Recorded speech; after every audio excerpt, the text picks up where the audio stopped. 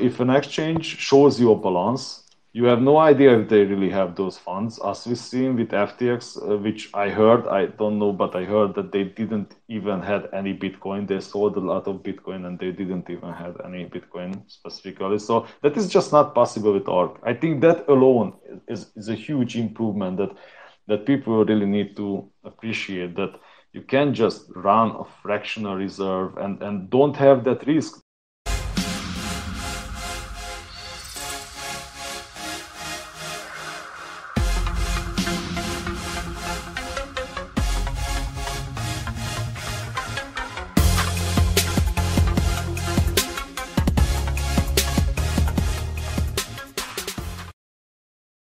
All right, I guess we can begin. So today we're going to talk about Ark, which is a new layer 2 Bitcoin protocol. I myself am learning about this as we go. The more I study about it, the more excited I get. Seems like a major technical development. It's certainly a very exciting one. Some people have described it as an upgrade for Lightning or trust minimized Chaumian mints, or sometimes I've even heard a sidechain or something. But Moonsettler today will explain to us how this new protocol improves upon what we have, what kind of problems does it address, and why should we all be excited about this. So I'll begin with a quick introduction. I am Sina from BitGuide. We've established BitGuide for about a year. We're focusing on Bitcoin education and helping the onboarding. RK on this stage is my partner in crime here. So if you want to check out our website, it's bitguide.io. And we have some Bitcoin courses. Still working on content and developing. We also do have a podcast and recently began our newsletter. And I'm hoping to write an article from these discussions on our Substack newsletter as well in the upcoming days. And so maybe have a couple minutes for Moonsettler to introduce himself. And if you can confirm that you can hear me okay, I appreciate it. Yes, I can hear you. Hello, guys. I'm Moonsettler, and I am very excited about taking Bitcoin to billions of people, hopefully. And it seems like Covenants should be the next step forward that we take in Bitcoin development. I mean, the evidence just keeps piling on. So, very shortly about me, I briefly worked on Chaumian eCash, proof of liabilities and fraud proofs conceptually, and helped the Cashew team led by Caleb BTC to implement discrete logarithmic equivalence proofs, DLEC proofs, and basically these allow you to prove that the mint has used the private key that it is supposed to use for signing the blind signature, and it can't secretly tag you. So it's good for privacy. And later on, we can do all sorts of exciting things with this. So that's what I worked on before. And when I saw that, we can pretty much create the perfect bunks on Bitcoin with these Chaumian cash mints, where fractional reserve will not be an option, hopefully, and where you have privacy, and the whole thing is a very good user experience. I, of course, immediately reverted to thinking about how to minimize the trust for your savings, right? Because these daily spending amounts are easily replaceable. So we can see that with these mints, we will be able to scale to billions of people, and we will be able to do it better than the traditional account system. And so I was like, okay, that's good.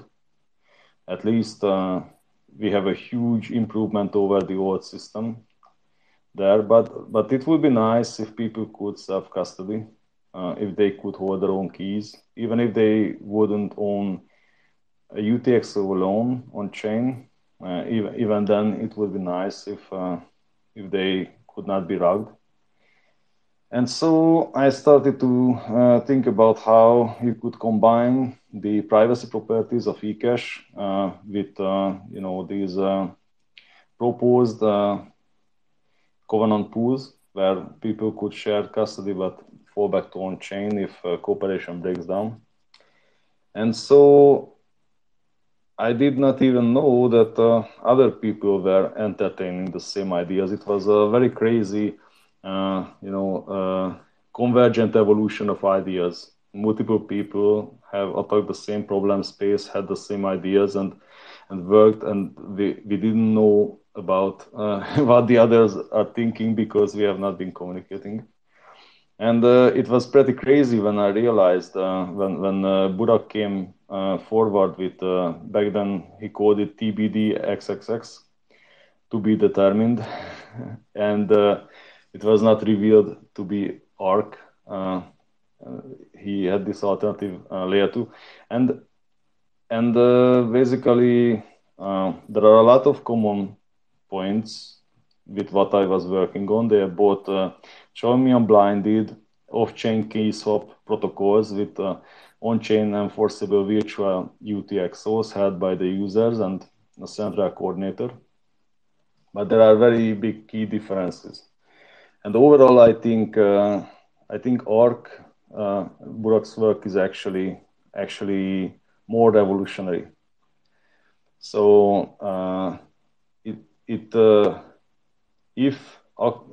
we can do it properly, if we have the proper primitives on layer 1, and we can do this layer 2 properly, it will be a lot less interactive than anything we have been trying to build before. And that means that basically you are going to have roughly the same experience as you would have with a custodial Lightning wallet, right? And that's the experience that user experience that people seem to want. So they are very popular. I think we can clearly see that Wallet of Satoshi is a highly popular wallet because you can receive offline to your Lightning address, right? You can immediately spend the funds that you are given. You have no problem paying Lightning invoices. You have no problem.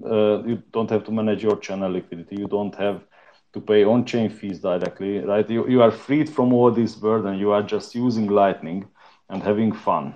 So that's the allure of these custodial wallets. But of course, the custodian knows everything about what you are doing. So all your activity is tied to your account, and they know your balance. And you have no idea if they have the Bitcoin for it. Like you literally can know. And it's basically just the old banking world, and it's probably going to have the exact same problems as the old banking world. So we have managed to recreate that on Bitcoin, and it's widely popular. And Ark seems like being able to do something better. All right, so I was just supposed to introduce myself, but I rushed ahead, I guess. No, that was good. That was cool. Thanks a lot for that. So we all hope to see Bitcoin adopted by billions of people and see scaling solutions that actually work and are able to accommodate such scale. Lightning is doing a pretty good job there, but it has issues, right? So yes. Why don't you tell us a little bit about some of the limitations or constraints that we have with Lightning, and which basically might put a cap on how fast it could grow or how many people could be onboarded? Yeah, so a lot of people just booked Lightning as the ultimate scaling solution. And it is true that Lightning basically if you are only looking at the possible transactions per second, then the Lightning Network like really blew out the gates on this one. So we can get some pretty crazy high numbers in theory. In practice, I'm not sure if it's more than a rounding error compared to Bitcoin's transaction per second on main chain. Like it's hard to tell how much it actually adds. I doubt it adds an entire transaction per second. I think it's going to be a fraction of that, and in practice. But this is just all about how people are using it. It's not a limitation thing. But Lightning does not scale the number of people that can hold their own keys, the number of people that are not in custody. Lightning does not do anything about that. What Lightning does is it creates a payment system that is very much competitive with the credit card system that we have today. So this point of sale terminal world that most people are interacting with when they are purchasing things and just living the life. Lightning basically offers that user experience, and it does it very well. And we can already see that if people are basically banked by custodians that are interconnected with the Lightning Network, then we can scale to the global population. I think this has been proven that that system works, and it still does not solve custody, and it actually still has some open questions about how large the Lightning Network can get, how consolidated it will get, and under what pressures, like the liquidity or the roots, the routing complexity. So what will be the main limiting factor, how decentralized and mesh like the Lightning Network can get, or how hub and spoke like and centralization prone it will be. So there are multiple factors with the Lightning Network that shape, and some are centralizing, some are decentralizing, and basically a lot of people are working very hard so that Lightning can work, and there are a lot of potential developments still, and it's all very exciting, but we can see that people at scale are not going to manage their own channels. I think that is becoming very obvious. And the entire notion, when Burak talks about this stuff and how he tried to fix Lightning, he often talks about the insanity of expecting someone to secure liquidity before they are getting paid. So if someone wants to send me like 1,000,000 Satoshis on Lightning, and my channel capacity is 10,000 Bitcoin, my IBAN capacity, then he will not be able to send me that amount, right? I have to know that he wants to send me that amount. I have to talk to a Lightning service provider. I have to ask him for inbound liquidity. This has its own chain cost and all kinds of things.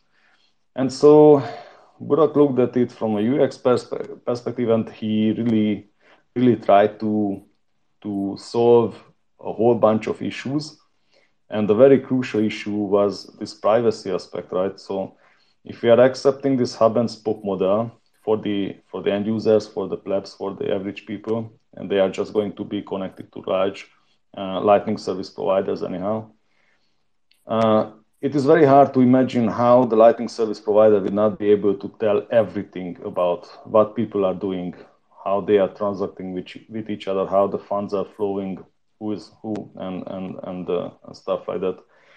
And in that world, along with this problem that you are locking in liquidity into these channels, and it's all very inflexible. It just predicts that this whole system is not going to provide a good user experience this way, and it will naturally trend towards a system where people don't actually hold their UTXOs, their keys on chain. And of course, there are alternative ways that people are trying to make Lightning better. So channel splicing, for example, is something that people are very exciting about. So with these taproot music channels and the splicing done in coin joins, we could move liquidity around in a more cost efficient and private manner. So there is that. People are working on channel factories as an idea, and that is a more hierarchical way of basically splitting up a channel liquidity for multiple people who can settle between each other or resize, rebalance their channels, preferably on off chain. Someone wants to say something. Hey, yes, hi. Can you guys hear me? I can, Yeah, yes. perfect. Hi, everyone. Yeah, I was not sure if you wanna finish your point and then take questions, because I mean the question I wanted to ask was I was speaking to Stefan today. I met him today at the conference personally, and I asked him how much did you understand after doing this episode with Burak, and he was like, 60 to 70%.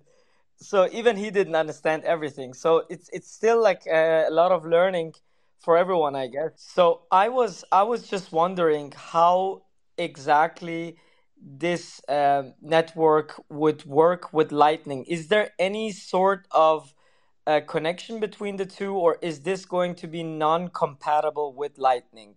Yes, Burak tried to create a better Lightning wallet in every which way. That's what he set out to do, right? He just wanted a better Lightning wallet for people, a better way to interact with the Lightning network. That was his goal. And basically, he kept working on it, and he realized at one point that this was not Lightning anymore. This was a completely different, novel, new layer 2 system for Bitcoin that can work without Lightning, but can interact with Lightning. And like I said, Lightning has some fortes. So it is very good as an instant settlement network, an instant trustless settlement network, and a very good competitor for the point of sale systems. And I believe Lightning will continue to exist in this role.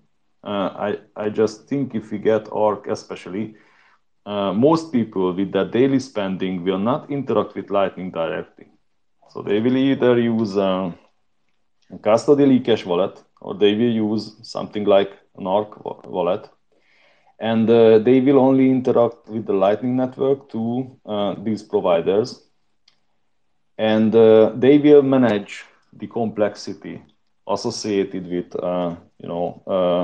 having your Lightning channel and having to secure liquidity and having to rebalance your channels and deal with routing and stuff like that. So I believe the two layer twos will coexist, and they really complete each other. If you are, if you just so the Chaumian mints have been tried a few times before, right? It's like 40 years older than Bitcoin or something like that, and it never caught on. So somehow people were not really interested in it because you could only transact with people who are basically in the same mint. So it's only mildly useful. And what Bitcoin did is made it possible with the Lightning Network to send the eCash from one mint to another. So if I'm in mint A and you are in mint B and I want to pay you, then you don't have to trust my mint. I don't have to trust your mint. The mints are settling on the Lightning Network between each other trustlessly, and we are all having a relationship with our own mints. So there already we can already see outlined how this thing works in a future where Lightning does not really scale to individuals, but it just provides this glue that holds the entire ecosystem together. And Arc is basically the same. Only difference is it really works at a larger scale. So Chaumian cache mints can be of any size, literally can be a family size thing. So maybe the family has a single Lightning node, and that doesn't actually want to know how much the kids are spending on ice cream or something else. So he can set up this Chaumian Cash Mint, and the whole thing can work that way. Or it can be a pretty sizable thing, like a bank, a financial institution, an exchange could actually run a Chaumian Cash Mint. It is very scalable, but it also works on very small scale. It's very flexible. Ark, since it has a larger on-chain presence, the way Burak describes it, like a new Ark pool transaction is being pushed into the mempool every 5 seconds or so. It has a larger on-chain presence, but it is a constant size on-chain footprint. That means the more people are in it, the more people are in the Ark pool, basically the more efficient it gets. And so it is very likely that, and because it is very liquidity intensive also, so it requires a lot of liquidity, it is very likely that these ASPs are not going to be small operations. So they are going to be hundreds of thousands of Bitcoins or maybe million Bitcoin sized Ark service providers that are doing this. And basically you are in a construct where you can unilaterally withdraw your savings. At least we know that if you have significant savings, if you have a significant amount that is not near or below the dust limit, I'm going to talk a little bit more about this, what the dust limit means for Bitcoin users. Then you can enforce your property rights on chain, so the Ark service provider cannot steal from you. And more importantly than that, the Ark service provider really has no way of printing Bitcoin, paper Bitcoin, fake Bitcoin out of thin air. So he can just dump Bitcoin on you that doesn't exist, right? Fractional reserve banking on Ark is not really possible. And I personally believe that is a very, very important thing, and it will be so easy to slip up and just go for the cheaper, simpler experience with custodial Bitcoin and let go of this thing. And predictably, based on history, human behavior, and incentives and stuff, we can predict that in a custodial scaling future, the 21 million Bitcoin limit is going to be broken, where the liquidity is, where the economic activity is. It may be true on-chain. Maybe on-chain we will never experience an inflation.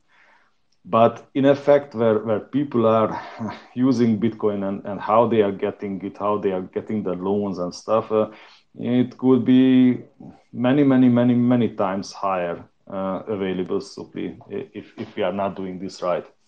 And that is a major concern, I believe. Every Bitcoin holder should be worried of that. I mean, depending on what you think about Bitcoin, because some people actually think that a fixed monetary supply cannot work for mankind. And those people might actually rejoice at the thought that we can just make a bullshit Bitcoin, fake Bitcoin, and we can just dump it on people and have a more flexible supply. But those that are more inclined to the Austrian school and the deflationary currency thing, those people who want Bitcoin to appreciate naturally with the scarcity dynamics, those people might not actually want to experience this debasement, right? And I'm among those who say that maybe we should try out this thing, right? So maybe we should not just let go of this thing from the get-go, and we should really give it a try, see how it works. And Bitcoin can coexist maybe with the fiat system, but it should not immediately adopt the shenanigans of the fiat system. So, I mean, this is actually, I think, one of the biggest, fears I have is similar with one of the tensions that happen with gold, which is that, it doesn't really make sense to self-custody small amounts or to, to do that, right? You're not going to assay like your little flake of gold. And it's actually it's not really feasible to send around gold in small amounts, right? I think the same thing will happen with Bitcoin on-chain, as you were saying. But what I'm actually afraid of is, I don't think Ark necessarily solves this problem. It does. I mean, it does on the face, right? Because, you kind of have this like meta self-custody with these VTXOs. You can bring them on chain at any time theoretically, but if on-chain fees are consistently high, I mean, maybe they're going to be in the hundreds or thousands of V-bytes or sats per V-byte, if we've got hundreds of thousands or millions of plebs sharing them, right? I can imagine they'd get that high. Then that's really restricting the size of VTXOs you can ever bring back on chain, right? I mean, you're going to be stuck on the Ark, and and the Ark is permissioned, right? It's trustless, but it's permissioned. So the ASP can basically stop, processing your transactions if they don't like you, or if all you have is really small VTXOs, and then there's nothing you can do. So that's one of the biggest problems. Although they don't actually know. Block they size don't actually increase. know. Block size increase fixes that. Right. That's So they don't actually know what you have. They don't know you. It's more similar to the eCash system. So they see these bills of widely varying denominations, and they have no idea if you are a billionaire or you are just a guy that lives paycheck to paycheck in theory. So what I wanted to say, the thing about the supply not being able to be diluted covertly still stands. Even if you can't economically enforce your near and below dust amounts on chain, at least not alone, and you can still make sure that the Ark service provider actually loses more on trying to screw you. So this is your decision, and the way Ark will work most likely is that these near and below dust amounts are going to be padded by the service provider. So the service provider is going to lock in a lot of its liquidity on these one-shot VTXOs. And if you do push it on chain, maybe you will lose sats on that, but the ESP is going to lose more sats on that. So it's a lose-lose situation. We can actually get to a lose-lose situation, which is, by the way, very similar to Lightning. If you have below dust amounts, you can't have proper HTLCs on Lightning. So what you are going to have is they are going to have these commitment transactions, and the difference goes to the miners, basically. And that's the best you can do with not on-chain enforceable amounts, that you make sure that the miners get it, and not either party on the channel or in a contract. And basically, Ark is very similar in this manner, that you can make sure that the ASP does not get it, that the ASP has to spend more on this thing than what he could gain if he tries to screw with people. Wait, but 1 second though. If the dust padding is there, but it's still not above the required amount to pay an on-chain fee to bring it back on chain, then that dust padding doesn't actually do anything, right? Because a user can't unilaterally exit if they don't have enough sats to pay, the fee to do that. And the dust padding is not going to be enough if fees are raised to hundreds or thousands of sats per B-byte. Yeah, so there could be a situation, like I said, if the ASP would know that you only have like 100 satoshis, then can you guys hear me, by the way, because I had headset issues? I do, yep. All right. So if the ASP would know that you only have 100 satoshi, then he might have been confident about you not wanting to enforce that on chain, even though he would lose like 5,000 satoshis on it if you did something like that. Just trying to fee bump it might be beyond your capability, but he doesn't actually know that you only have 100 satoshi, so he has no idea. He has no idea how upset people will get if he tries to play games. His business will be gone. It's almost certain that he will, have to pay more on some people getting out, like getting fed up and upset and don't mind losing a few sats to just force things on chain. So it's a very unpredictable game for him. He really doesn't have anything to gain by it if it's set up properly. I know there is some problem with the unpredictability of the on-chain fee market. So if you imagine a world where these on-chain fees are going to be very highly varied within this 4-week period. So we are going to have empty blocks and just huge congestion and these things come and go. In a world like that, it's very hard to plan ahead. Arc is more suited to a world where you have more predictable high fees. So the fees are high, but you can easily predict, and the ASP has to overpay for its weight a lot to provide a good experience for the users. And in an environment like that, it can actually find an equilibrium. It can actually work, I believe. So I don't see this as an arc killer argument. I see this as something that will naturally find an equilibrium and it will find a way to work. And like I said, if we come back a little bit, so these things, just by the virtue of them being on-chain liquidity divided further to virtual UTXOs, by that virtue, it's actually an over-collateralized scheme. So Arc is not a 100% collateralized scheme, if you wish. It's not a 100% reserve. It's more close in practice probably to a 200% reserve. It depends on the velocity. So the velocity how people transact. Arc has this downside or shortcoming, if you wish, that if people move their money around a lot very quickly, then the ASP is going to need a lot of liquidity.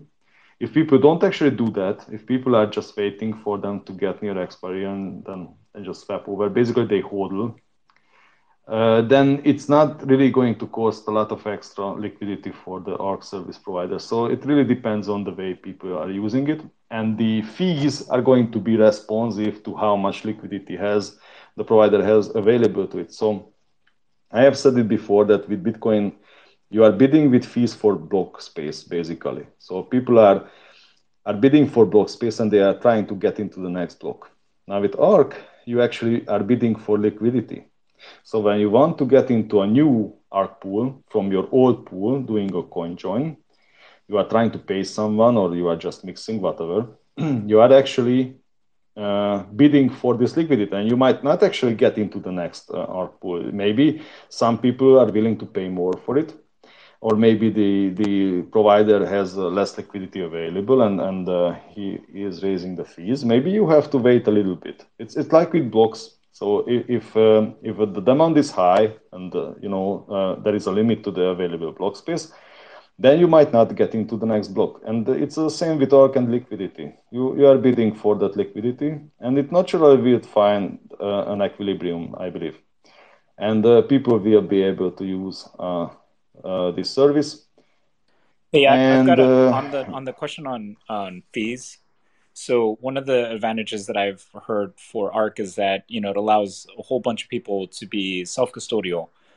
But I guess my question is, like, with the fact that these are going to be on-chain transactions using Arc as opposed to off-chain, like, won't the fees be prohibitive for everyone to have a UTXO? Like, I don't think there's enough Bitcoin to go around for people to actually use Arc efficiently. I'm not sure I understand this correctly, but so we have a limited supply of Bitcoin, of course, and a lot of it is in the hands of large holders, large actors, financial institutions.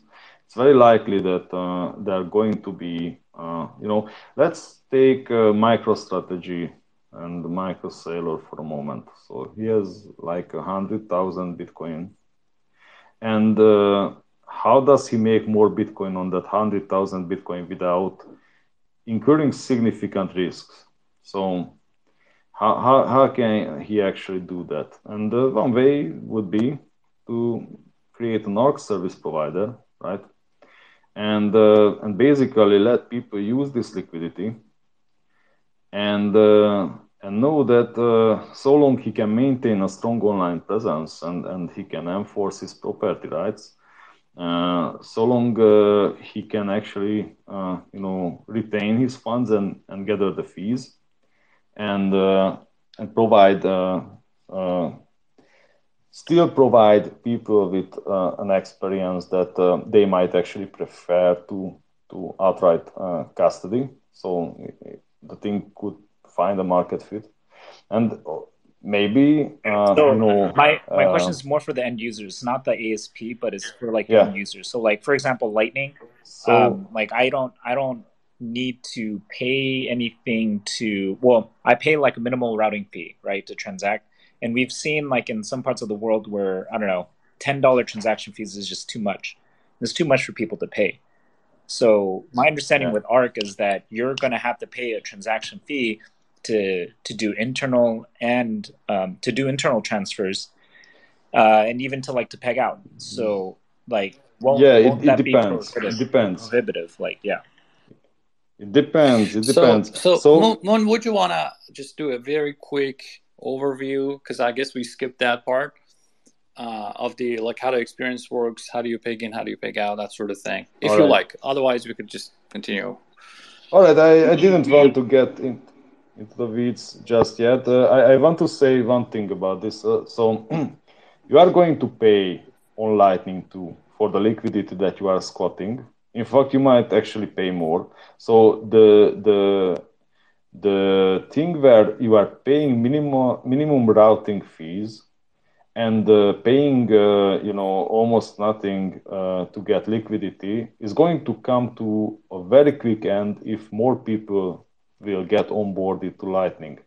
So that thing won't exist. Like literally in a high adoption future, it's going to cost a lot to be on the Lightning network and to transact on the Lightning network, because these things are coming at a risk. So the thing is not entirely riskless. Routing an HTLC is not entirely riskless, and routing a payment below the HTLC limit is especially not without risks for the participants.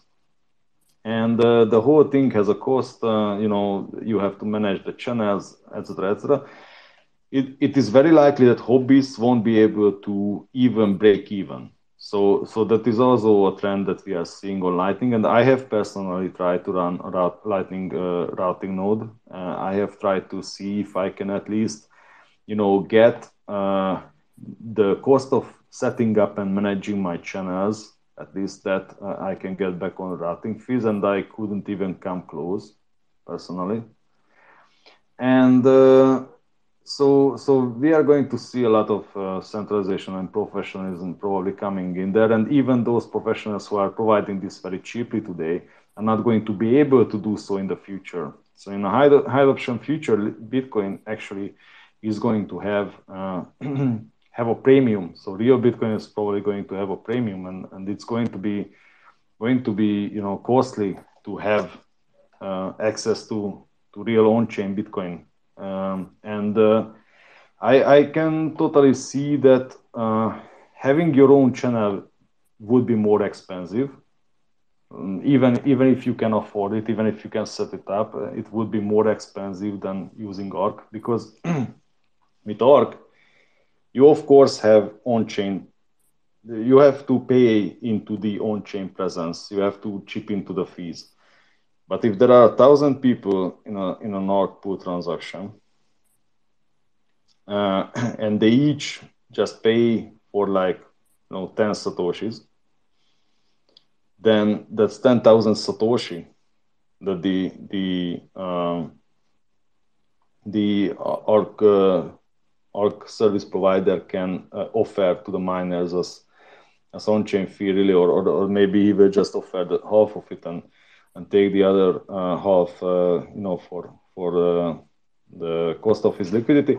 And basically, if say we are talking about a future where dollar sub parity is already reached, then we are talking about $5,000 transaction fees, which are absolutely prohibitive. I think if you look at this Fedimint ethos, like an African village is going to have a Fedimint run by the elders, trusted elders, they are not going to be able to afford $5,000 every other month or whatever, right? That's just not going to work. And they might actually be able to afford like $10 every other month. That might actually work. And by the way, I have this theory. I'm not sure. I have to talk to Burak and have to look into this, but I have this notion that actually maybe these Fedi mints, instead of maintaining their own online presence, they can actually just run an Ark wallet. So have the keys, frost these keys that control the VTXOs and interact with an Ark service provider. So we can see in the future where covenants are activated, especially CTV, it seems to be a very, very fitting way to start. If these are activated, we are going to see a lot of turtles all the way down, as people like to say it. So you can compose these structures, you can compose these services into each other a lot, and you can do so in a very, very trust minimized way, in on-chain enforceable way where everyone is really incentivized to play along and cooperate. Because by playing alone and cooperating and increasing the interactivity, you remove the need to use the blockchain. So I have. Can I just ask something? Do you hear me? Yes, ask away. Oh yeah, so there was a question earlier that how come they only understand 60 to 80% of these ARK talks, and I'm wondering if maybe it has to do with like the 2-year head start some of us had with OpCTV, and how this is really coming from what OpCTV is, which is itself hard to understand. Yeah, I don't know if that is the hard to understand part, because I think to conceptually understand the covenants is pretty easy. So right now on Bitcoin, we have a way we can set the contractual terms to unlock coins. We have this capability to set pretty complex or pretty simple contracts up to unlock the coins. But we have pretty much no way to restrict how and where they are spent. So that is the current state of Bitcoin, that once someone has a quorum of the keys, he can do whatever he wants. If he gets the quorum of your keys that you are using for daily spending, he can just steal your Bitcoins. That is the current state of the Bitcoin network.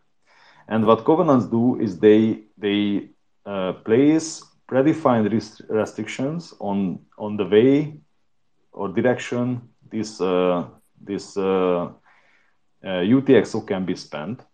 So that is the new thing that Bitcoin does not have right now. And we have some ways of doing similar stuff. Like I can actually generate a private key. I can send funds to the public key associated with the private key. I can sign a transaction that sends it to an exchange address or something, and then I can destroy that private key and just keep the transaction. So the transaction is as important as having the private key, because it's really the only way that I can move those coins from this on. But let's assume I can really secure this transaction. I do not have the same exposure as having the private key. If this transaction falls into enemy hands, then the worst they can do is they can send to my Kraken, my Kraken account, or maybe they can send it to a Casa multisig that I have set up. I did not send my coin to Casa because I like like them not knowing about how much I have or anything. So I like to maintain my privacy. And maybe I have an alternative spend pot with a multisig quorum anyhow, if I really want to spend. But I have this transaction where I can just push it on chain, and it puts my coins into a more secure place or a different place. And that is what covenants do on a consensus level. So the difference here is that with covenants, I can actually set up a contract that can only spend, into another wallet or makes a fixed distribution. And that is the only way these coins can move forward. And this all happens at compile time. It's all static and deterministic.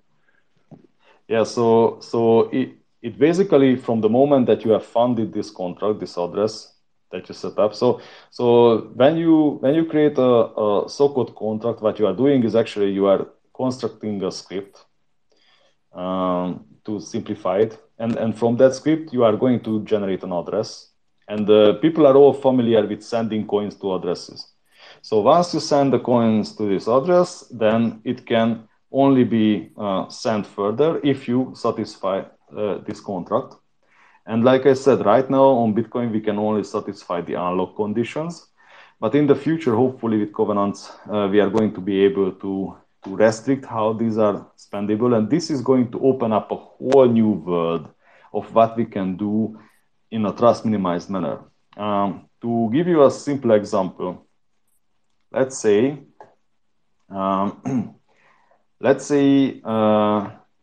I would like to, in case of, all right, do I say something about CTV specifically, how it works, or should we skip that for now? I guess it's fine by me.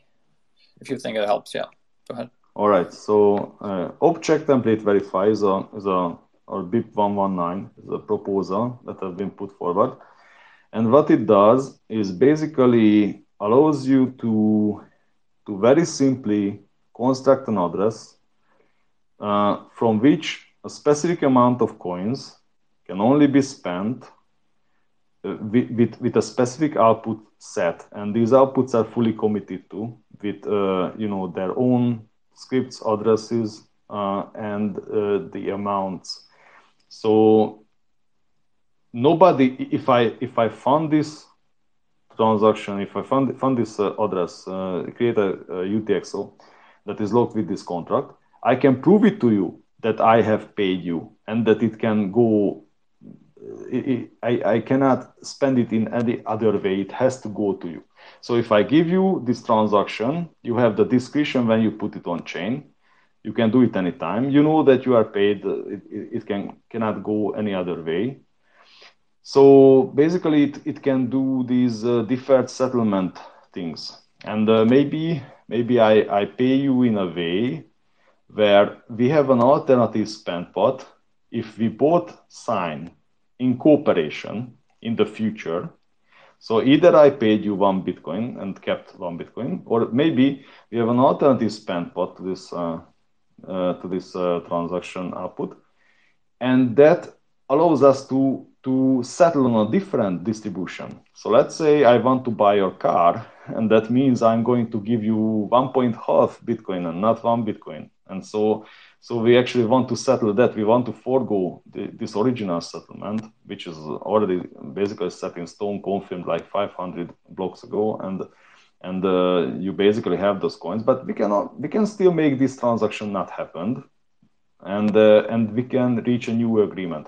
And this flexibility is really the key to all these off-chain scaling, covenant-based proposed experiences or ways to think about how we can do something more complex with less on-chain footprint. I guess someone said that we are really aggregating transactions. So that's what we can do with covenants. We can aggregate transactions, and it can all be, all how to put it more clearly. So I guess we can just say trustless. I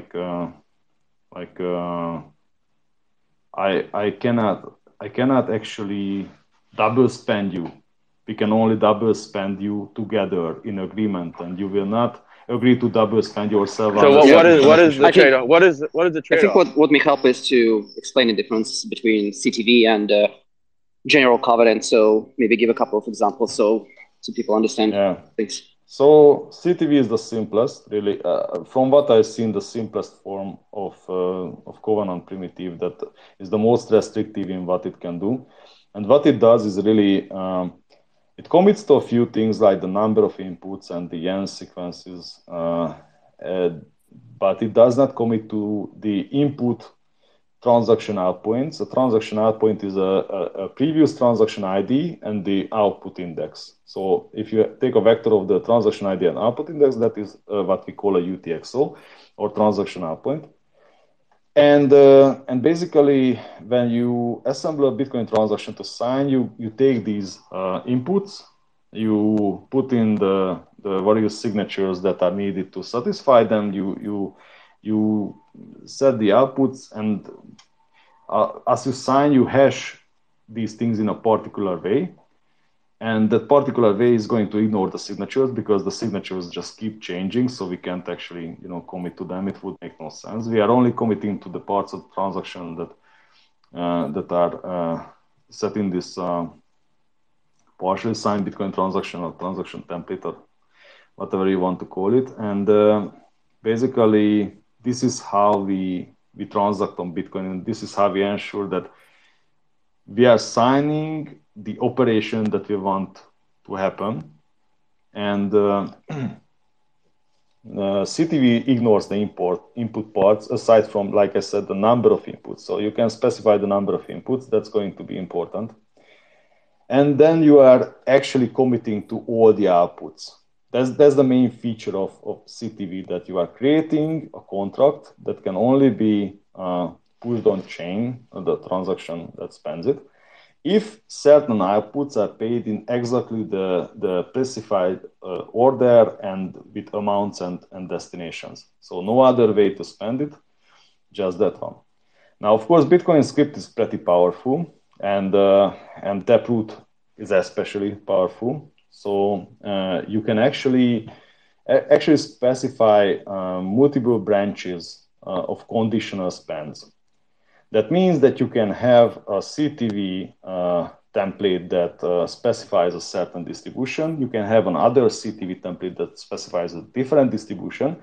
And you can, with some authorization or some logic, decide which one is going to be executed. And that way, you really gain a lot of flexibility over what you can do. Even if the simplest form, when you are just having a single CTV check template operation, then you are only able to spend the transaction in one particular way and not another way. Basically, it's all up to who sets up the contract and to do what, and who can review the contract and under what expectations to agree or not agree on getting into this thing. Vicky, do you want to ask something? I think Offlow had his hand up first, so I'll let him ask first. I'll let you go first, Woody, then I'll go after you, just to be courteous. All right, man. All right. Come on, there's just somebody ask a question. Okay. Well, so I mean, I don't want to go backwards, but I was wondering if we could talk about the mechanism of settling the VTXO back on chain and how that works for smaller VTXOs that are padded by the dust. Is the dust used as can the user basically use that dust padding to pay the transaction fee that would be required? Yes. The short answer is yes. If this was predicted well or overpaid, then he can absolutely do so. So let's not complicate things. So, like I said, in the simplest way, how CTV works is you actually commit to a predefined distribution. So if you have one Bitcoin and you are having 5 outputs, all paid 0.2 Bitcoins, then you can specify this contract. However, there is a problem with this contract.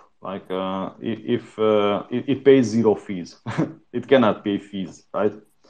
If you put in 1 Bitcoin and some Satoshis for the fees, then it is going to pay the exact amount of fees. So what you funded it with on top of what is distributed, that is going to the fees, and it can go to no other place. You are not allowed to add another input. You are not allowed to steal from the fees. What you send in is going to come out, and whatever comes out above the predefined distribution in the template is going to go to fees. So if I have a 100 VTXO, 100 Satoshi VTXO, and I pad it with like, what is the current average transaction fee, I wonder.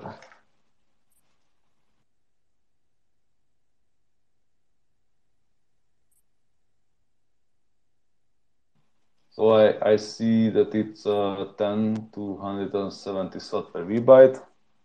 Let's say we are calculating with 20 sat per vbyte. Average transaction is going to be like 400-500 vbytes, and that means 1,000 satoshis is going to be paid in fees. I don't know. It doesn't matter. Just assume a particular number for the sake of example.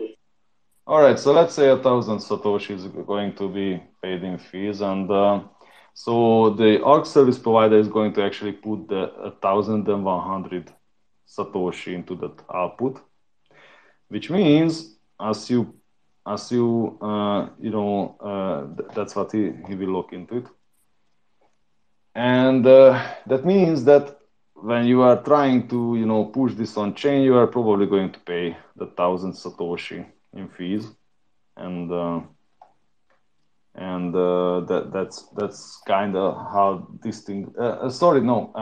So actually, you have to put it so that it doesn't fall below dust amount. That is an important thing.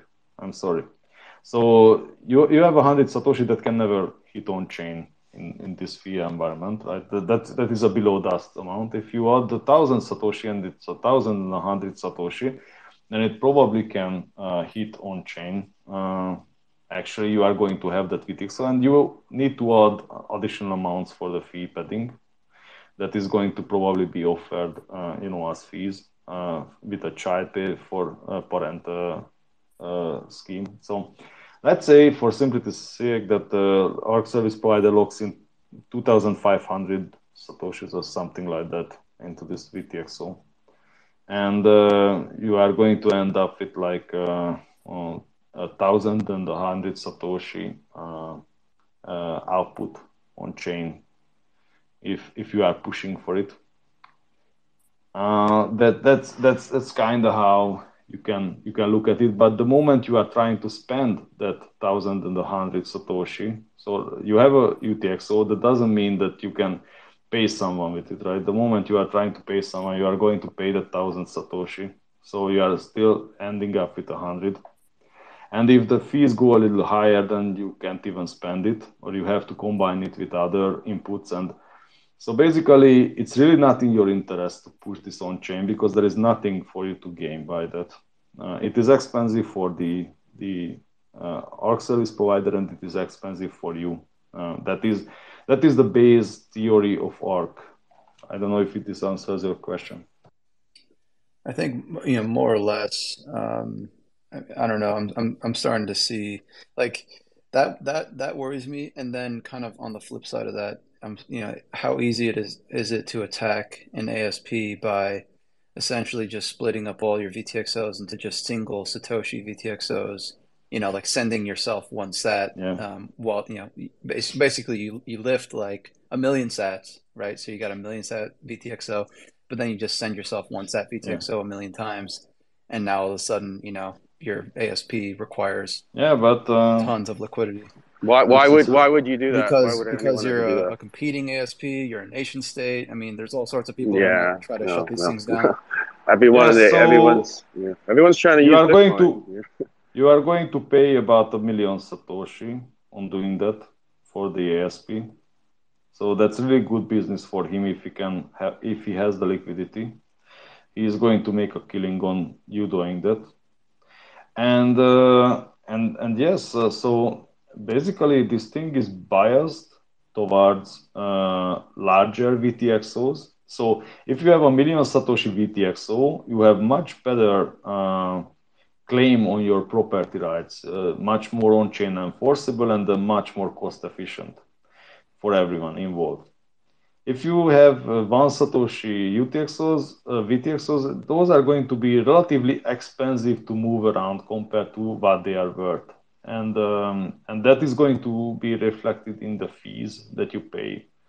So I believe, again, like I said, you are bidding for liquidity. If you are moving a lot of one Satoshi amounts, it's going to get expensive. Maybe someone who is moving a million Satoshi is not going to be affected by that because he is more near his expiry. So it might be expensive for you. It might not be expensive for him. So this whole thing has a pretty natural. Oflo, you have a question? Yeah, I've got a question and statement.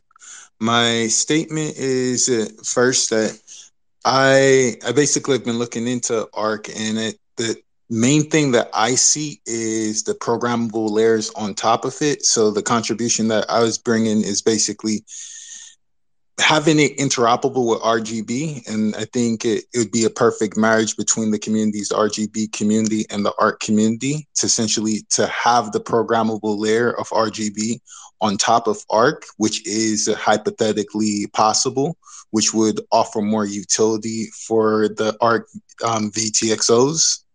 And then my question was, in terms of interoperability, let's say that we have Ark developed on Liquid, and then we have Ark on mainchain. How would the ASPs interact with each other under those circumstances? So, yeah.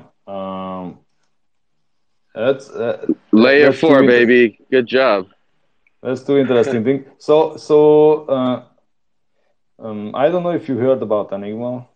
It's an idea that has been floated around where we can do a lot of stuff and defer settlement, push to on-chain, and keep a large off-chain state and do all sorts of magic, and it's all composable.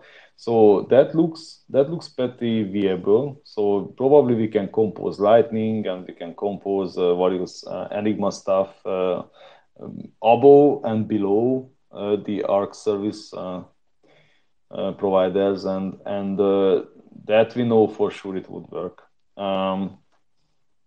If you can do client-side validation protocols that still carry some commitment on chain, and you can somehow do this in a blinded key swap coin join like thing, I have more doubts about that. I actually did not look into it, so I don't want to talk like an authority on this matter. I'm just saying that I see some potential for a huge failure because Ark is basically a giant coin join, and you are not supposed to be able to track these things, and all this stuff is relying on you being able to track these commitments on chain, as far as I know. But like, again, disclaimer, I don't actually know if this will work or not. I just have doubts.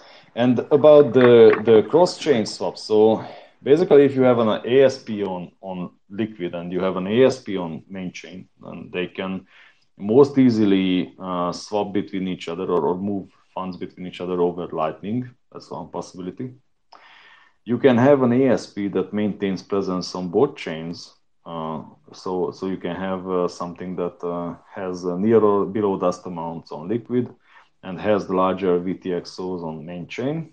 It's the same ASP, the same LSP.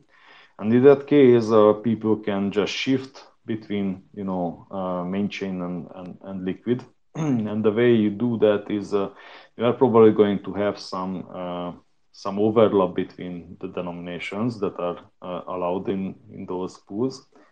And that overlap is going to be where you are doing cross-chain swaps. So basically, you are going to do cross-chain swaps on these VTXOs. And once these cross-chain swaps settle, so they are enforceable on chain, basically nobody's interested in pushing them on chain. They can just be, swiped when the pool transaction matures. And that is how I imagine it would really work if such a thing was attempted. So, do you see any benefits of utilizing hosted channels as a bridge between the two networks, and then utilizing Lightning to go between one and the other? Yeah, I think possibly. So we know that since Arc VTXOs are transaction IDs are non-malleable. They have to work that way. You can actually just from that 2 of 2 MuSig with the service provider, you can basically fund the Lightning channel probably. You can attach an HTLC to it, a PTLC, stuff like that. So you can have atomic swaps with other chains. You can have atomic payments on Lightning, and all kinds of things are possible. And this all can be, rolled back up when you are done, when you are fully done spending a VTXO. You can actually just simply sign it over to the ASP. So I think all sorts of things are really possible the way Arc works. It really opens up a lot. And I think you generally don't need, so as an end user, you don't need this hosted channel stuff all that much, because you are atomic with the Arc service provider paying on Liquid on Lightning on your behalf. So you are atomic with that when you pay with these Zcash tokens, virtual UTXOs really.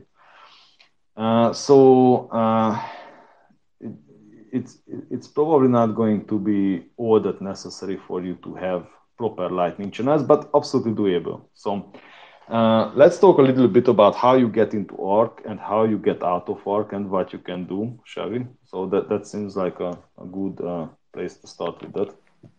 Exactly. Go ahead. All right. So let's start with how you get into Arc. In the simplest way, let's assume you are not getting into Arc from Lightning or something else. So the simplest way is that you are on chain. Let's say you have 1,100,000 Satoshi and some change on chain, and you want this 1,100,000 Satoshi to be lifted up to Arc.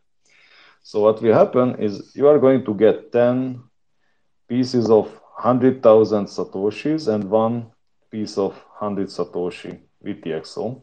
That's what you want to have in the next Arc pool transaction.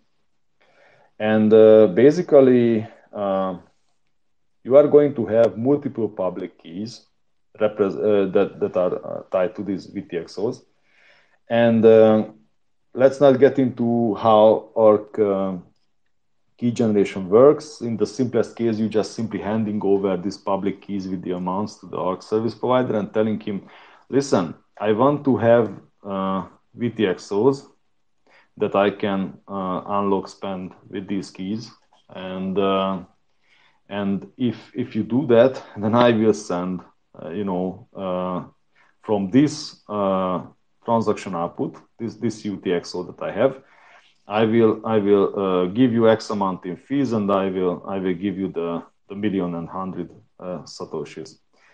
And basically, the Arc service provider is going to construct a PSBT. So everyone that wants to get in his own money that goes into it are going to be the inputs of this PSBT. And the outputs are going to be always 3 outputs, or 3 or 4 outputs. The first is the output that goes into the VTXOs as a covenant settlement tree. So that's a single output on chain, but it blooms out. If every transaction is put on chain, it blooms out into all the VTXOs that are put into this transaction. And this is basically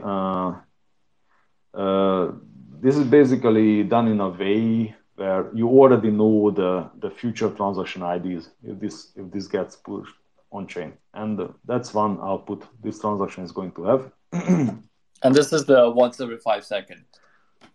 Yeah, but that's actually not set in stone. So we are just talking about the next candidate for an Arc pool transaction, right? So it can be 10 minutes, it can be 5 minutes, it can be 5 seconds. It doesn't matter.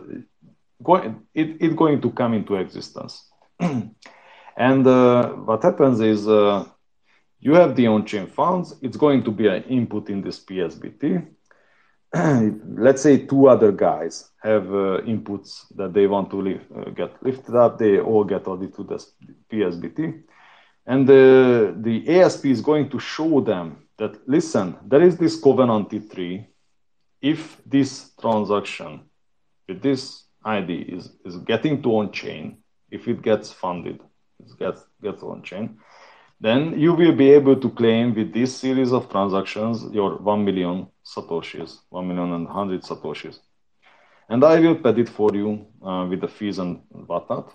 And this is how it looks like. He can show this to you. Your wallet is verifying everything. Your open source wallet is verifying everything. And you'll say, all right, so if I actually send money to this transaction output and it hits on chain, then I'm going to get these VTXOs. That looks fine to me. I'm signing my input. So on this PSBT, I'm signing my own input. What this means is this signature is going to commit into, probably with Zcash, it's going to commit to all the inputs and all the outputs. That means the ASP can take your signature and just use it for something else, right? It either this transaction hits on chain or your funds are remaining in your custody. There is no other way this can go. It is atomic. And after everyone who wants to get uplifted signs their inputs, the Ark service provider is going to sign his own input. And then he can broadcast, he can put this into the mempool. Wicked? Yeah, so the ASP is constructing this transaction and trying to coordinate, all these people trying to get uplifted. What happens if, one person fails to sign in that 5-second window? Computationally, does the ASP just kind of kick them out of that pool and then maybe bring them into the next one if they sign after the window? Probably. Okay, so that won't be a problem? Probably. Yeah, so I think it's going to be, going to be a lot of situations where you won't have a new pool transaction every 5 seconds. One possible situation is that there's no economic demand. So let's say the Ark service provider is just starting and people are offering fees to get into this next pool, but the fees are not enough to cover the on-chain operation and the Ark service providers, price for the liquidity and whatever. Just not the fees offered in this spot are just not enough. So he's waiting for more operations, for more people, right? And we are not getting a new pool transaction every 5 seconds. Other possibility is if something like this happens where people fail to sign. By the way, you can actually kind of keep things fluid in a way. So you could probably separate pool transactions that uplift people from pool transactions where people are moving inside the Ark a little bit. I mean, if you have these lag issues and whatnot, then you can probably do that. But you don't actually want to do that. The more people you are coin joining with, of course, this all has limitations as well. So probably going to be a balance between taking as many people as we can for a coin join and between trying to complete a coin join in a reasonable amount of time, right? So it's going to be some compromise there. But generally, you want as many participants in a coin join as possible. However, you are not actually gaining any privacy if you are not participating in the coin join with people who have similar VTX amounts.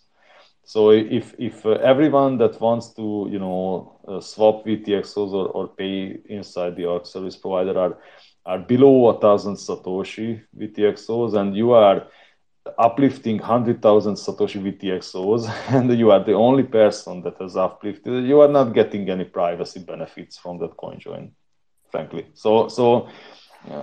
But with a lot of participants, so if you assume that a lot of people are going to be participating in this, thousands of people, and they all roughly have similar amounts, right, reasonable amounts for people to have and move it, probably you are going to have a pretty good onset after just like getting in. But you can, of course, just continuously mix as the liquidity is available and your VTX mature. You are just going to continuously mix with other people, and eventually you are going to have an awesome onset probably. What about dark pool? All right, let's finish Ark operations first, I think. So one more question regarding the uplifting. So the fee paid to uplift your input, right, your UTXO, would that be a fee paid by the user who's trying to get uplifted? So they'd just be paying for kind of the size of that one input? Or I believe so. Or could it be subsidized by like everyone kind of in the ASP already? I mean, if there's like 1 million people transacting in the ASP in that same pool, I mean, maybe it could be subsidized. I mean, why would you pay?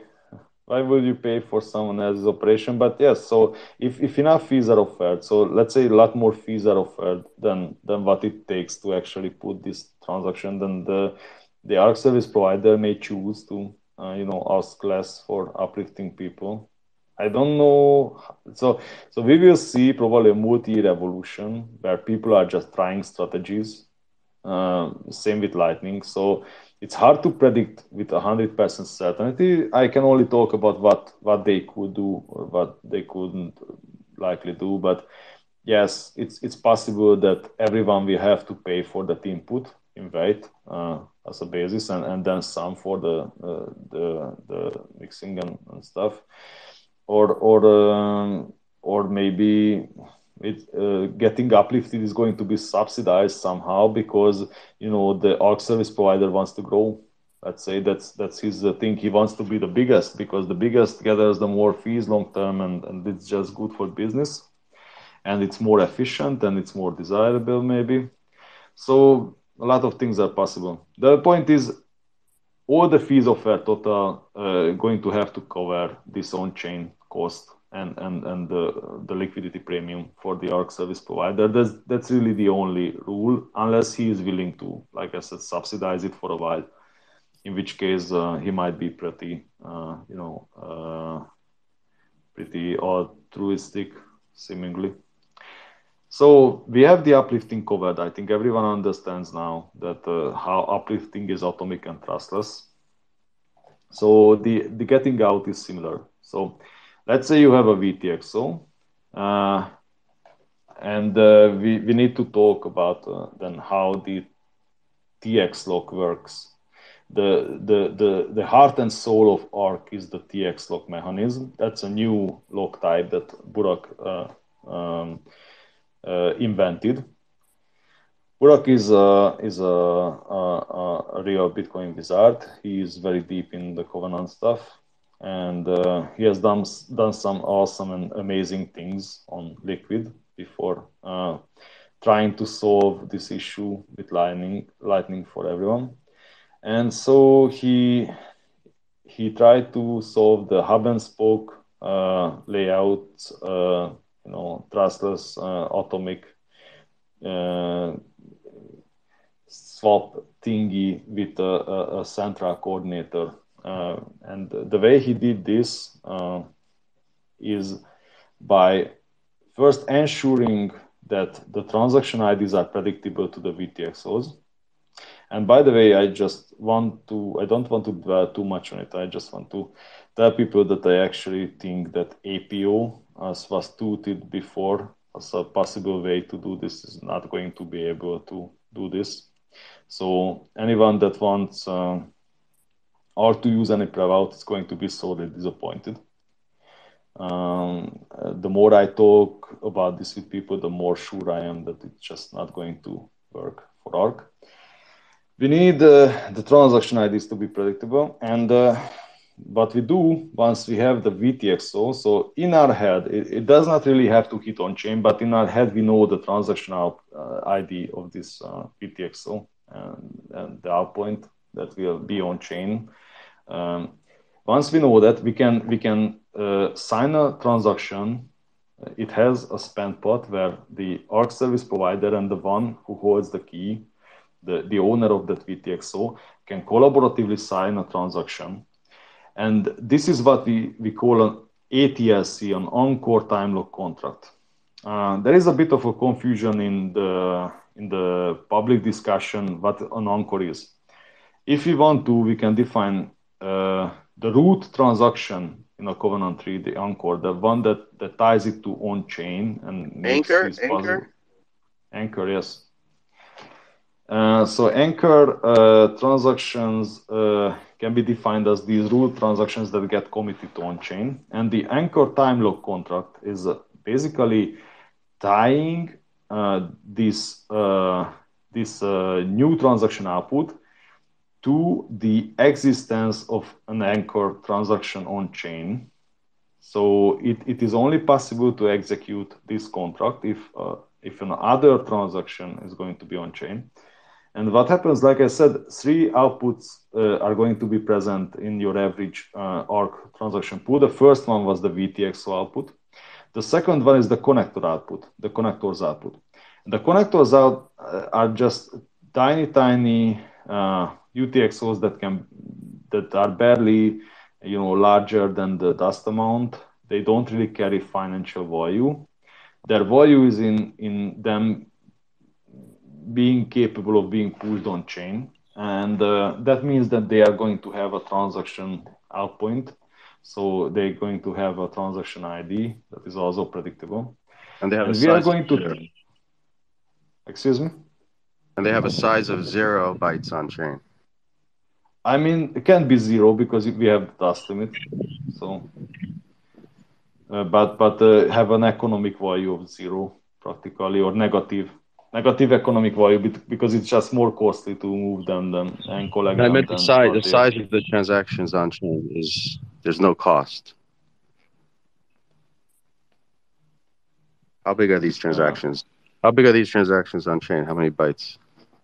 I mean, it's probably around at least around 200 V bytes. And that's assuming like there's nobody getting uplifted or exiting. All right, so let's not get that mixed up, please. Let's focus. So we have the VTXO output, we have the connector output, and we have the Ark service provider change output. The Ark service provider change output can really be used for one useful thing, and that is to fee bump the pool transaction if needed. So let's say the pool transaction was constructed with too low fees. The on-chain fee market spikes because someone is issuing a new 10,000 piece NFT collection and he really wants to push that on-chain. And the Ark service provider is like, come on, come on, I need this to get confirmed. And so he can use the change output to bump it without changing the transaction ID of everything committed to, in the pool transaction. That works perfectly fine. So I don't want to waste more time on it. And you have these connector outputs that, like I said, don't carry monetary value, but are also deterministic and can be pushed on chain. And we are going to take one of these connector outputs, right? We are going to take one of these in this pool transaction that is really not confirmed. It just exists in the mempool.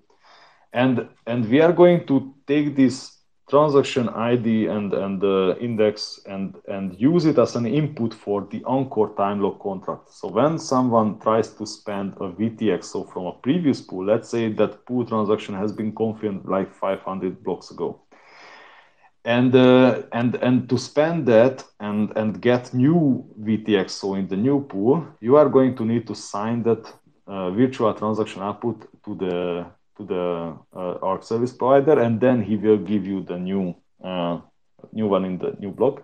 And the whole thing is tied together, so you don't have to trust the ASP. It's basically you take this connector transaction as an input, and then you cooperatively sign the ATLC, which transfers property rights to the ASP. And what this thing does is actually, since you have the connector transaction as an input, and this connector transaction ID is dependent entirely on that future Ark pool transaction or on-core transaction, if you want, exactly verbatim with the same transaction ID hitting on chain. So it cannot change in any way. If it changes, all of its children will have different transaction IDs, and the connector transaction will not connect to anything, and the on-court time lock contract breaks. So that is the key. That is the TX lock. That is the heart and soul of Ark, and that is the most important piece that people need to understand how this works. And it is really simple. So once you understand and internalize it, you understand that it is a very, very simple mechanism, and it guarantees you atomicity. So atomicity means that either you give up your virtual UTXO in a previous pool and you get a new virtual UTXO in the new pool, either that happens, or you maintain ownership of your virtual UTXO in the previous pool. Because if the ASP malleates the transaction ID somehow, then this connector breaks and the on-core time lock contract that you signed is null and void. It just can't be satisfied. So it basically, by double spending his pool transaction, the ASP basically rips up the contract where you signed your previous VTX over to him. Question, yes? I had two things, one quick statement and then a question. So responding about the connector outputs having 0 bytes on chain effectively, I think their amortized cost in the pool transaction is 0 bytes because you can put a ton of connectors into a single CTV output of the main pool transaction. So their amortized cost is approximately 0. And that's how we get the connectors for everyone. Yeah, but if you have to put them on chain, that is going to cost. So right, so it'll have to be some kind of a tree so that the person who needs to go on chain can do it. But yes, there are complications in there, but hopefully in terms of the actual regular operation, when there isn't a conflict, they're free. Yes. Happy Path is free with 0 bytes on chain, right? Happy Path. Right. Yes. And then the conflict path can get quite expensive because there's going to be some kind of a tree of CTVs in there. The CTV gives us that 0 byte thing that we haven't had before. So yes, and it gets quite expensive because you would so the bad thing about having these non-malleable transactions where the transaction IDs are non-malleable. The bad thing is you can't really RBF fee bump anything or can't add new inputs to pay the fees with the stuff, and that may actually come with unfortunate consequences to how people are able to actually put this on chain. And the other thing is we are probably going to need package relay for this to work. I just want to mention that without package relay, if the fee estimates are somehow off on these settlement trees, then you are going to have a real problem pushing them on chain in sequence. And basically, you don't need immediate confirmation, but you need enough fees that your transaction has mempool inclusion. So if you are not paying with an ancestor predefined enough fees to have mempool inclusion, then your transaction is not getting relayed. It might not get to a miner, and you are not. This has to do with the standardness of Bitcoin Core relay. It's just how mempool works, really. So you are going to eject from your mempool the stuff that pays the lower fee, because statistically those are less likely to be included in the next pool, right? So we assume the miners are picking the high fee transactions, prioritizing them. Of course, with out-of-bound payments, this is not actually a guarantee, and this actually is making Bitcoin and compound block propagation work more problematically. So the whole idea of paying miners out of bound is going to make everything worse about the way Bitcoin works and mining works and blocks are propagated and everything. It really is an extremely bad idea, but sometimes it might be necessary. So if you cannot RBF and you cannot efficiently pay with a child for the parent, then you are going to need to somehow convince a miner with a lightning payment or another on-chain payment or something, you need to bribe the miner to actually prioritize your transactions somehow. There used to be miners that would just do zero fees all the time. Yeah, that was a long time ago. I don't know. Anyhow, the point is, we probably are going to need a mechanism if we want Bitcoin to work good and predictable and everyone participating have a decent picture of what is going on. We are going to need a mechanism where people can bid these fee bumps for transactions without malleting the transaction IDs. And one thing is that I would like to just briefly mention is Jeremy Rubin actually made a proposal about this. He called it transaction sponsors. And transaction sponsors allow you to put sponsor transactions in the mempool where you have to name other transaction IDs in the mempool that you want to fee bump, and they can all go into a block together. Or this sponsor transaction cannot go into the block, so it's atomic. You can atomically bid stuff up. And that is like a million times better than out-of-band payments for mempool inclusion, because first of all, it allows everyone to see the same picture. It allows you to simultaneously address the entire hash rate. So if you are paying a specific miner out of bound, then you are only addressing his hash rate. If you are bribing a 25% pool, then you are only addressing 25% of the hash rate. And you can imagine that if you are paying enough for a 25% miner for mempool inclusion, and you are just keep paying other pools the same rate for mempool inclusion, you are actually going to pay more, and you are not getting it back. It's not atomic with your transaction getting confirmed. You are paying them, and they took your money. So the whole thing sucks and it's stupid, really. That's what I want to say about out-of-band payments. Sponsors are atomic. It's a good solution, especially for this covenant stuff and this deferred confirmation stuff. And we should probably consider it. But that is for the future. And like I said, the other approach is using package relay and child pay for parent stuff, but that can get quite inefficient and expensive.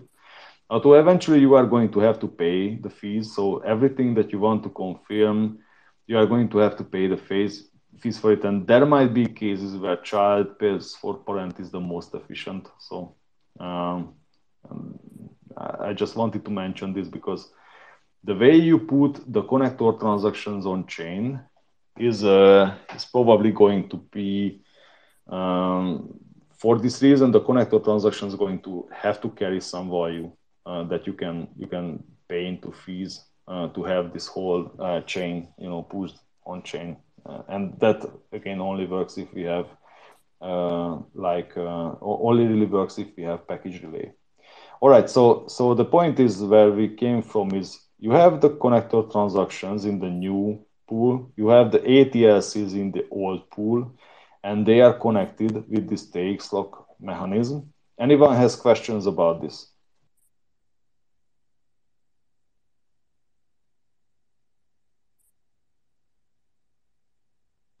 No questions? I think we're good. All right, so we understand that we can pay atomically into a new pool that is not even confirmed. We understand the atomicity of this payment, this internal payment. Now let's talk about getting out. So we want to get out. I have 1 million Satoshi and some change in VTXOs in an Ark pool, and I want to open my own Lightning channel. So let's say I negotiated how this contract would look like with my future channel partner. I have basically an address that I need to fund, and I tell this to the ASP that I want to send 1 million Satoshis to that, and he is going to say, all right, give me 1 million Satoshis in VTXOs, like offer me VTXOs in 1 million Satoshis you are selecting your virtual transaction outputs, and you are telling the Ark service provider that I want to offer this and this and this. And he says, all right, I'm going to put this output into the next Ark transaction pool. So it's not just going to have the VTXO output and the connector output and the change output. It's actually going to have a new output that is paying this address that I gave him with 1 million Satoshis. And then he is going to make me sign these Encore time lock contracts for these virtual UTXOs. And once I did actually sign them, he will put the final single sig on that that PSBT that he has been building, and then it becomes on-chain enforceable, the whole thing. I gave up my virtual UTXOs, I get a real UTXO, and it's basically very, very cheap. It just adds another output to the new pool transaction. And in this case, I am not on the receiving end in the coin join, and might not even be participating in a coin join specifically with these virtual UTXOs, I believe. So someone wants to come up.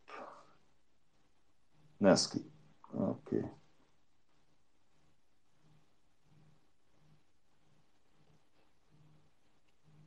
All right. Any questions about getting in and out or internal transfers, maybe? So a quick question. This is not like receiving an invoice. You simply give the ASP an on-chain address. Yeah, this is just going on chain. So if you actually want to pay a Lightning transaction, you can do that. That the ASP attaches an HTLC. So he can attach an HTLC directly to the Ark pool, or he can attach it in a tree the same way that he attaches VTXOs and connectors. So he can attach an HTLC that is going to be satisfied or spendable to him with the same preimage that the invoice that you want to pay has. So when you get an invoice, you are going to see a payment hash in it, and you can construct an HTLC with that payment hash. And the Ark service provider is only going to get the secret for that hash if he pays the invoice, if the payment goes through and he pays the invoice. So you are basically ensuring that this HTLC is only going to him and not you if he pays the invoice. And that is how a payment to Lightning can be atomic. But there's no invoices in Ark. I mean, you can pay invoices. In Ark, you don't have invoices necessarily. So if you want to pay me in Ark, I'm just going to give you basically a public key. Is Ark orthogonal to Lightning? I mean, it depends, right? Like I said, it depends how people are using it. If you are just using Ark, if you forget about Lightning for a moment, then I am just giving you a public key. And what you are doing is, if you want to send me 3 VTXOs, let's say, you want to send me in a CoinJoin 3 VTXOs, you are going to derive 3 pub keys for me from that one pub key. So you are going to tweak this pub key into 3 new pubs. And then you are going to let me know that you have actually paid these new VTXOs. You have swapped your VTXOs over to these keys, and those keys only I can generate the private key for. From my primary private key that belongs to my address, I can generate the private keys. You can generate the private keys for that. You can only generate my public keys, my receiving public keys. And that's kind of how you pay me in Ark. If you want to transfer to me in Ark, it does not involve Lightning or HTLCs or anything.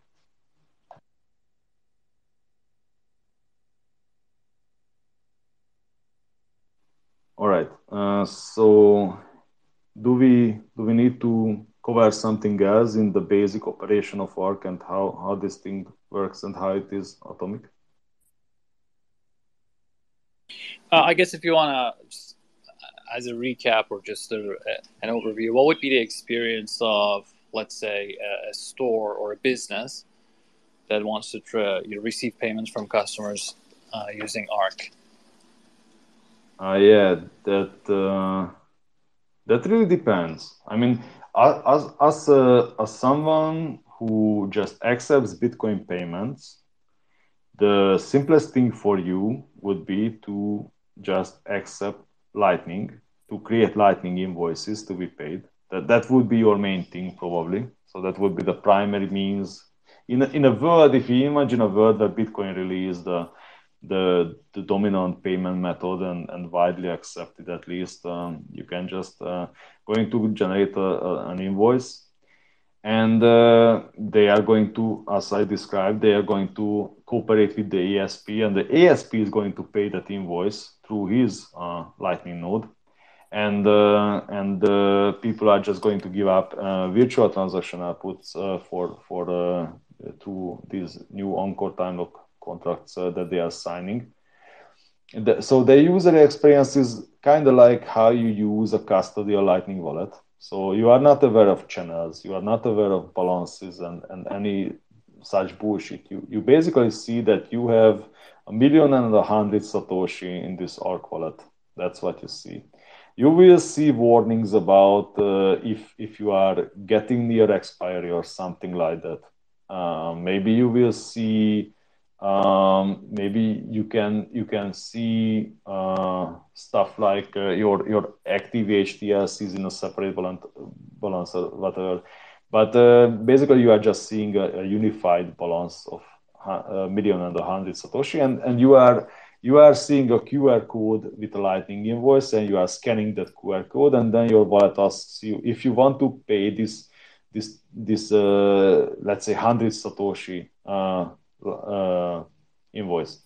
And if you say yes, then the negotiation by the wallet and between the wallet and the ASP begins on how you will settle, how you will pay the fees to the ASP, what will those fees be, and how this will look like, and then you can just say yes, I accept, or no, I don't want to pay. I will pay some other ways. Yes, Wicked? Yeah. So I mean, I'm still thinking that Ark will most likely not be used for payments. I mean, especially smaller ones, right? If you're making payments, you're probably just going to be using a custodial mint, or like you'll have some Lightning channels open to, you know, a Lightning hub, right? Because I mean, how is that? Well, so go ahead. When you say payments, are you talking about consumer? Yeah, consumer. I mean, because we're talking about a business accepting payments, right? And so no one's going to be sitting around waiting for 5 seconds, you know, for the next pool transaction. People aren't going to want to pay the fees associated with using, you know, Ark for every single payment they make. They want something that happens instantly and cheap. And so they're probably going to want to use mints or custodial Lightning wallets, is my assumption. I mean, that's just what we've seen already. So it's possible that some people will use, custodial Chaumian mints, which, by the way, would work very similarly UX-wise. And as you said, they are going to be probably cheaper because the liquidity requirements is cheaper. But in return, you are giving up a lot. Yeah. So it's up to the people. But I mean, one thing I've been maintaining your own. Sorry, one thing I've been thinking about is like, you know, Ark, it's trustless, but it's permissioned, right? But then cashew mints are like, you know, permissionless, but trusted. So you kind of have like the opposite trade-offs in both. I mean, I think it's not, so Ark is not more permissioned than eCash. I wouldn't say that is true. About the same. Yeah, because they could both, I guess. Yeah. You restrict you from spending if you want. So yes. So I believe the way eCash works, the main thing about eCash is you do not have an account with a balance. So you are not identifiable as a person that is a big thing. Why people consider it more permissionless than the account system. So you have privacy, and with that comes that he basically can just deny service to everyone and not you specifically. That's a big thing, and this is true for Ark as well. So exact same dynamic you have. The only difference I can see is, as you said, probably the Ark service provider is going to have to charge higher fees in total, but these fees are going to be divided to a lot of people. So the ASPs are going to be huge, and again, depends on the velocity of the money, really. So there could be periods when the fees are really high, when the ASP is strapped for liquidity, but in periods where the ASP is pretty liquid and people don't want to transact so much, like I said, liquidity is kind of analogous to block space in this world. The fees are going to go down, and then you can do stuff. And I don't really see like a huge difference necessarily. We will see, I guess. So we will see what the difference will be in fees that you have to pay for Lightning transaction. But I really don't think that maintaining your own Lightning channel and managing that channel and paying the on-chain fees and paying for the liquidity is going to be competitive with Ark. So I think Burak got this right, I believe. So people are not going to use probably their own Lightning channels for this stuff all that much. Or if they are going to do it, they will do it in a way where these Lightning channels could be Lightning channels. So like I said, from an Ark VTXO, you can open a Lightning channel with the service provider, and that basically saves you and the Ark service provider a lot of liquidity and probably fees,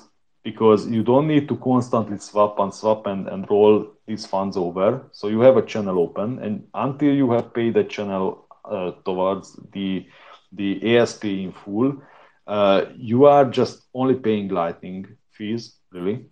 So you have this option, right? You have a lot of options on what you will, but what you will not do is you will not have an on-chain channel, and you will not pay on-chain fees probably if you can avoid it.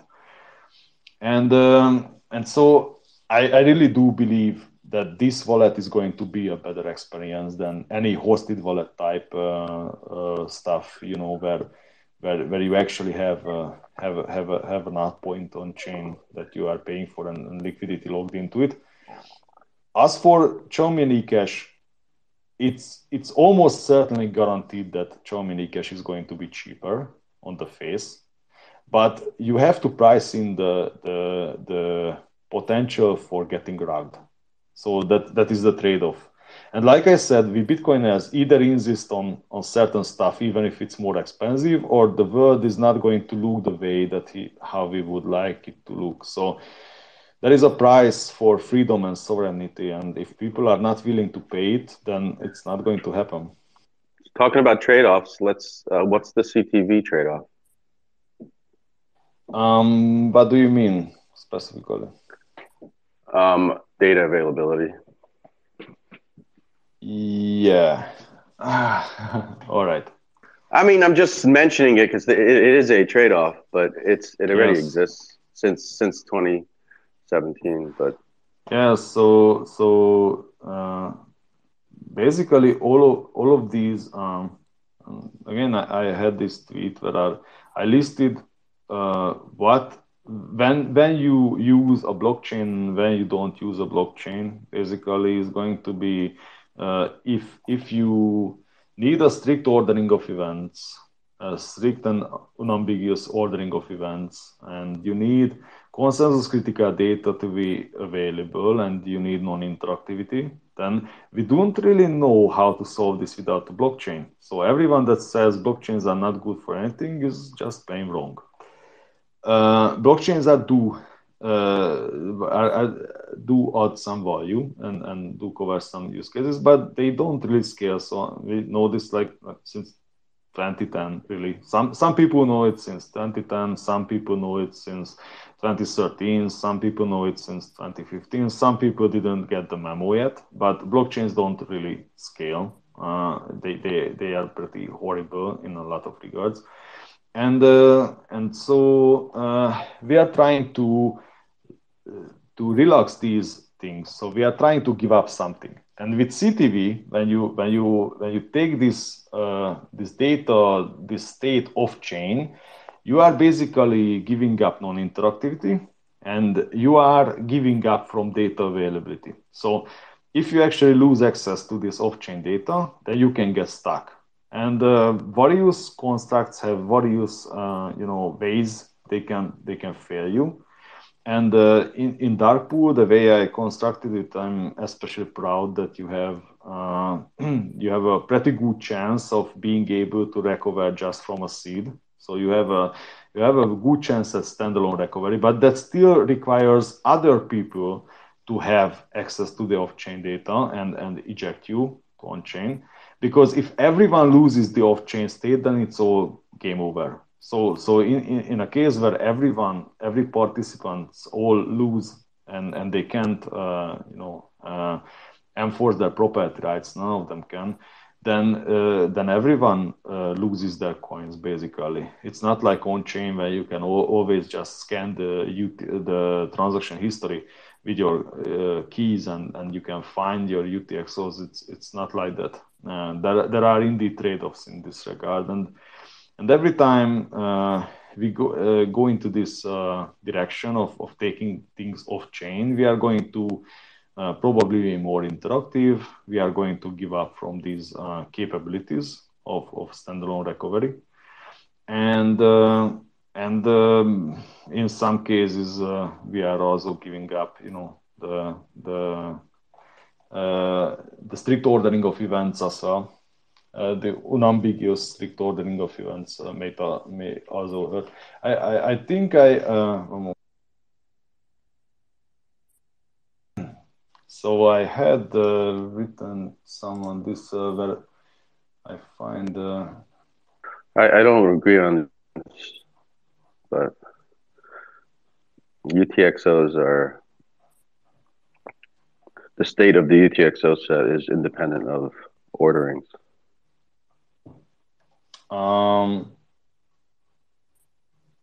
I mean, it can be in some cases, but when you get into double spend territory, that is no longer true. So what I wrote about this is basically when you go Enigma, you give up, like I said, non-interactivity. And with client-side validation, you don't really need consensus critical data availability for everyone. And with JPEGs and other blobs, you don't need this ordering of events in any way. So when we want to do a specific use case, we will find often that blockchains are not the best way to do them because we don't need all three of these things. But I don't want to waste too much time on debating this issue. This is how I think about it, and if you don't like it, you don't like it. So the other trade-off that we have, with on-chain stuff right now. So in a world where block space is abundant and cheap, people can actually hold their own keys in on-chain UTXOs, and I think a lot of people are using hardware wallets probably, so they have an experience with how to use hardware wallets. We can go Montem and all the way, and we can have hardware wallets that are completely air-gapped and only communicate with other software through QR codes, and that is just not going to work in a future where you have these huge off-chain states and these huge off-chain state transitions are being signed very cooperatively. You cannot have this user experience anymore. It's just not going to work with stuff like Seed Signer and Jade and I think Foundation devices also have this QR code based experience, and that is just not going to work in this world. That is another trade-off that people need to understand, that there is a price that we pay for getting off-chain and getting more interactive. and getting more complicated rules and off-chain state, and it will affect sovereignty in ways that some people may not appreciate and fully internalize today. Yeah, QR code definitely won't work, although I suspect that NFC would still have just enough bandwidth to do this stuff. Yeah, so stuff like where you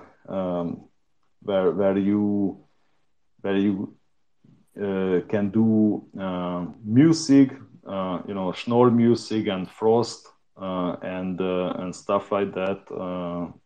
Those require some connectivity between the hardware signing device or the signing device or the signer for short, and some computer that is internet connected. So this whole air gap thing is just not going to be a thing, I believe. Well, so music and frost don't require a connection. They're only 2 rounds. You can go online. You can just carry it back and forth twice. Yeah, but these schemes have all multiple rounds. If you take a look at it, so you are negotiating. But two rounds is easy. Two Guys, rounds. I'm building something with 100,000 transactions a second. It gets crazier. Yeah, it gets crazy, and the most important thing is today, if you do a transfer, right? So you have a UTXO, and you are creating 2 UTXOs, one change, one what you want to spend. It's pretty easy to review that transaction on a signing device. It's like 3 lines. Maybe you are going to go through multiple screens to get it visualized. Everyone's seen how the hardware wallets are doing this. It's very cool and everything. I mean, try do it with a huge off-chain state where you have thousands of VTXOs in a tree, and so it's just impossible, humanly impossible to review it. And if you don't review it, then how would the hardware device know that you are not getting screwed? So these are the things that we're just going to have to figure out. I told people before, and I'm saying it again, there is going to be a price for off-chain scaling that some people don't appreciate yet, but I think these are going to be interesting technical challenges. So I don't want to bring everyone down. I think it's a new frontier. We should explore it and go as far as we can, push as far as we can within the current limitations. That's my way of approaching this. And we should be bold, really, and not fearful about this. I think Oflo has his hand up. Please. Oh, actually, I didn't realize I had my hand up. Excuse me. All right. So what else can we tell about the trade-offs? Anyone has any? Can we jump back? It's something that's being discussed over on the Ark Telegram group. The ability of the ASP to actually collect all of the signatures paying all of the input VTXOs to the ASP in order to form each coin join round. It seems like there's going to be a liveness problem here where a single participant who wants to send into the next round going offline could block the next round from being able to execute. And I'm wondering if anybody has had any thoughts about how to solve that. Yeah, we are going to have a lot of these coordination and timing difficulties. I think it's going to be Zoom, maybe.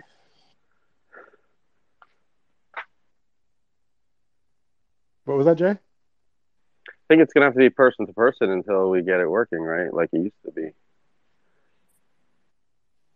I think the problem is that the ASP has to get signatures on everybody who's transferring into the next CoinJoin round. They have to get a signature with the connector in. Yeah, but we're all ASPs. It's just software.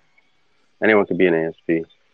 But Ark works best with few large ASPs. So we're going to be looking at a large ASP trying to collect hundreds or thousands of signatures going into a CoinJoin round.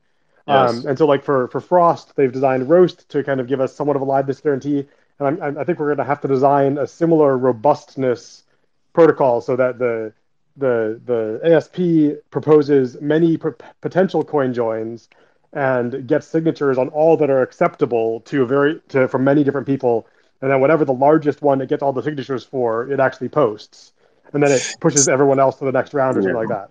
The solution is give up control for 3 seconds.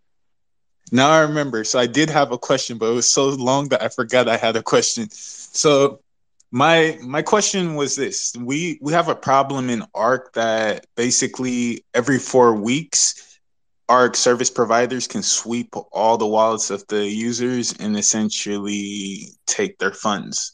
So Yes. what can we do to solution that, to have the equivalent of, let's say, a watchtower in Lightning, but within Ark? You can't. So, I mean, what you could do is you could have the ASP just, I mean, this would be on the ASP, obviously, and it would be trusted, but the ASP could roll over the VTXO and just send it back to the same address as the previous VTXO, right? Oh, It's deterministic, so anyone could do anything. That's the difference. yeah, and it's trust. You don't have to wait and till it's the end. trusted, you know, obviously for that moment in time when the Yes. ASP, you know, technically could sweep it if they wanted. And then the other thing that they could do, and this is the part that I mean, I imagine an ASP will have kind of like its own mint stood up next to it. And what if they just, you know, sweep it and then they give you an eCash balance in that mint until you come back online? Yeah, but you don't actually need to. So the moment the ASP swap the funds, you have something that is the equivalent of an eCash note. Basically, you can always prove to the ASP that he swapped your funds and you did not, you have access to the key and you did not claim it. So you already automatically have an eCash note in that case, and he can choose to honor that and give you a VTXO again in return. And as you said, yes, to the same key he can automatically roll you over. That is possible. And but there's basically like no guarantee that you'd get the money back, right? It becomes completely up to the ATXO, up to the ASP owner, right? Exactly. So the moment that you are not getting swapped over in time, and by the way, so if you push your VTX on chain or gets pushed on chain by someone else because you are a sibling to someone who wanted to get out, then you get pushed to on chain for free, basically. I mean, it all depends on who wants to what, if this is a good thing or a bad thing. But let's say your VTXO is there.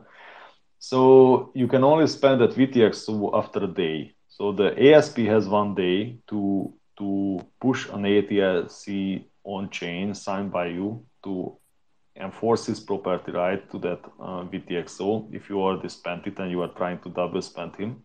So the ASP needs protection from you. It's always a two-way street. People tend to think of it from the user perspective, but you also need to think of from the.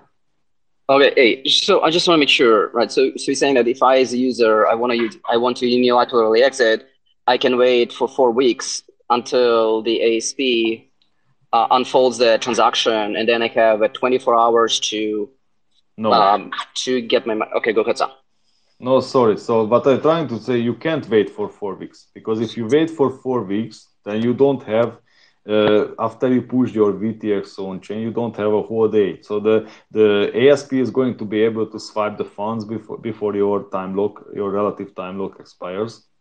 And so what really happens is you have to at least like 2 days before the deadline, you need to start seriously thinking about pushing your VTX on chain if the ASP is not cooperating. So then you are really racing the clock.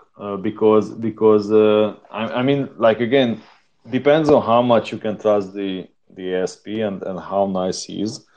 But probably if the ASP is not automatically, kind of rolling you over, I mean that's a risk to him. I would say the ASP is only going to roll you over automatically if you are in this last 1 day period, because then you can't actually raise him. So your UTXO is relative value 1% of his UTXO, and you're playing the same game. So he's in a bad position from the get-go. What do you mean? The user against the ASP. The user has all these. He's able to manipulate massive stuff with a small value already. So most of the tech, it's already in their favor the user? I don't know. I think if it's properly set up and properly gamed out, then everybody will lose on not being cooperative. I think that is the only way Ark is going to work at scale.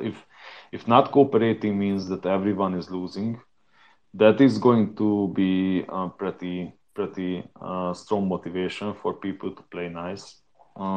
Anyhow, I just said that the ASP can't actually roll you over before the last one day, because then you can actually try to race him and double spend him. But most likely that act is going to cost you more than your low value VTXOs. So this is only a thing for large value VTXOs.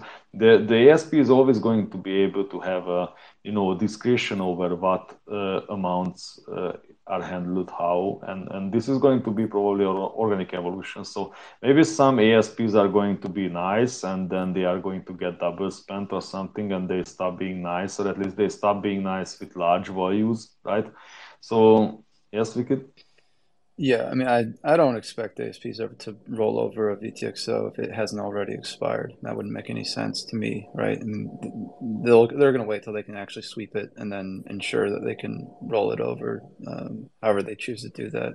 I think the risk of double spending would be too significant.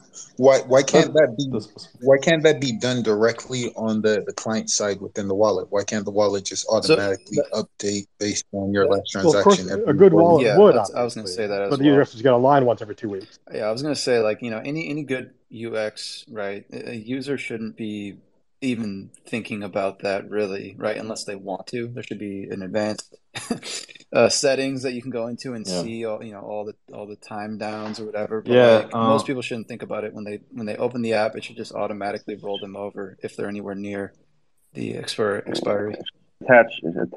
we attach to a full node, when you attach to a full node on the desktop, you have full everything. Otherwise, you're a light wallet.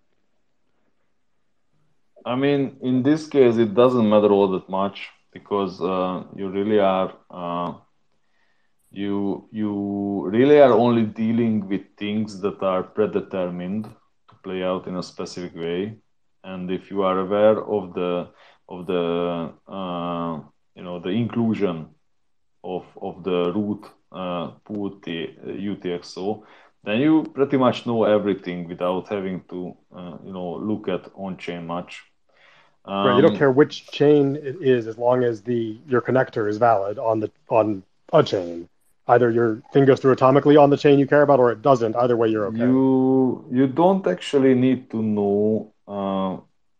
I mean, yeah, of course. So there will be situations where you need awareness of what happened, because, for example, if you are not aware that the ASP did something funny and molliated a transaction ID, or it just didn't get included, and you are in the belief that you actually got new VTXOs for your old VTXO, instead of having to swap it over on or claim it when you get near expiry if the ASP is not. So yeah, there are situations where you do need to have an awareness of what is going on chain, and it's probably going to pay to either run your own node. That is the most trustless way of having a chain, of having a view of the chain state, or at least connect to some Electrum server or something that is not the ASP, because that really messes with the game theory for the ASP if you are using him to have a view of the blockchain. So you're gonna want to keep that thing separate. This entire thing works because we're using the blockchain as a full node. We should just be full nodes using the blockchain, and we know everything. That's what we could guarantee, and then we could guarantee that, and then everything else we can't guarantee. You can run a full node and not own any UTXOs, not being able to afford any UTXOs. So that is the future we are drifting towards. Okay. So we are still going to need something where we can collaborate and be optimistic about this thing. And if people find a way to to profitably mess that up, then it's not going to work. I mean, seriously, if it's going to be profitable to sabotage an ASP, then they are going to get murdered. So that's not going to work. If it's going to cost you money, and these ASPs are like incomparable to most people who want to play with them. Like I said, if MicroStrategy is going to have like 100 or 200,000 bitcoins, and some small coin join operation is trying to mess them up, it's very likely going to go the other way. So they are going to pay a lot, and the ASP is just going to laugh at them. So it all depends on the relative economic size, the time horizon you have for your return on investment, your strategy for getting new people and stuff like that. I'm not a business person. I have never built a company, let alone a giant company like an exchange or some financial institution. I'm just saying that it is possible that people are going to do stuff that we don't actually expect them to do because they have a time horizon where that makes actually sense, even if short term it's going to cost them a lot of money.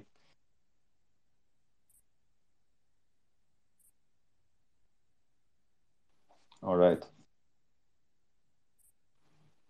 So I guess it would be nice to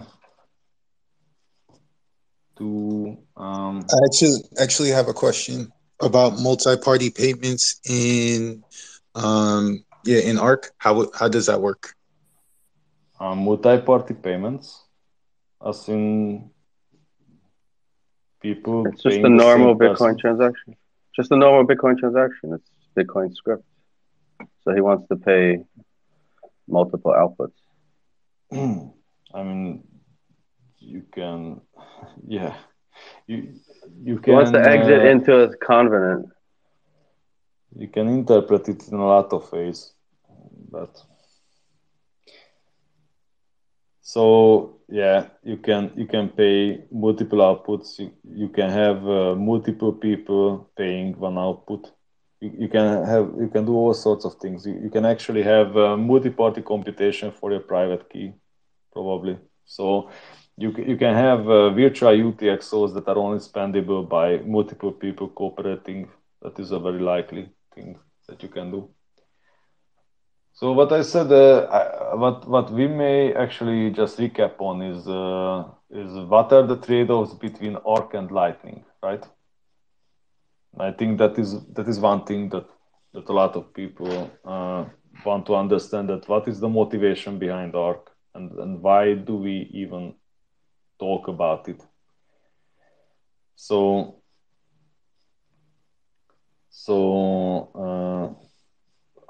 as was said, with Lightning, you actually have a seriously considerable on-chain presence for those that participate, that hold Lightning channels.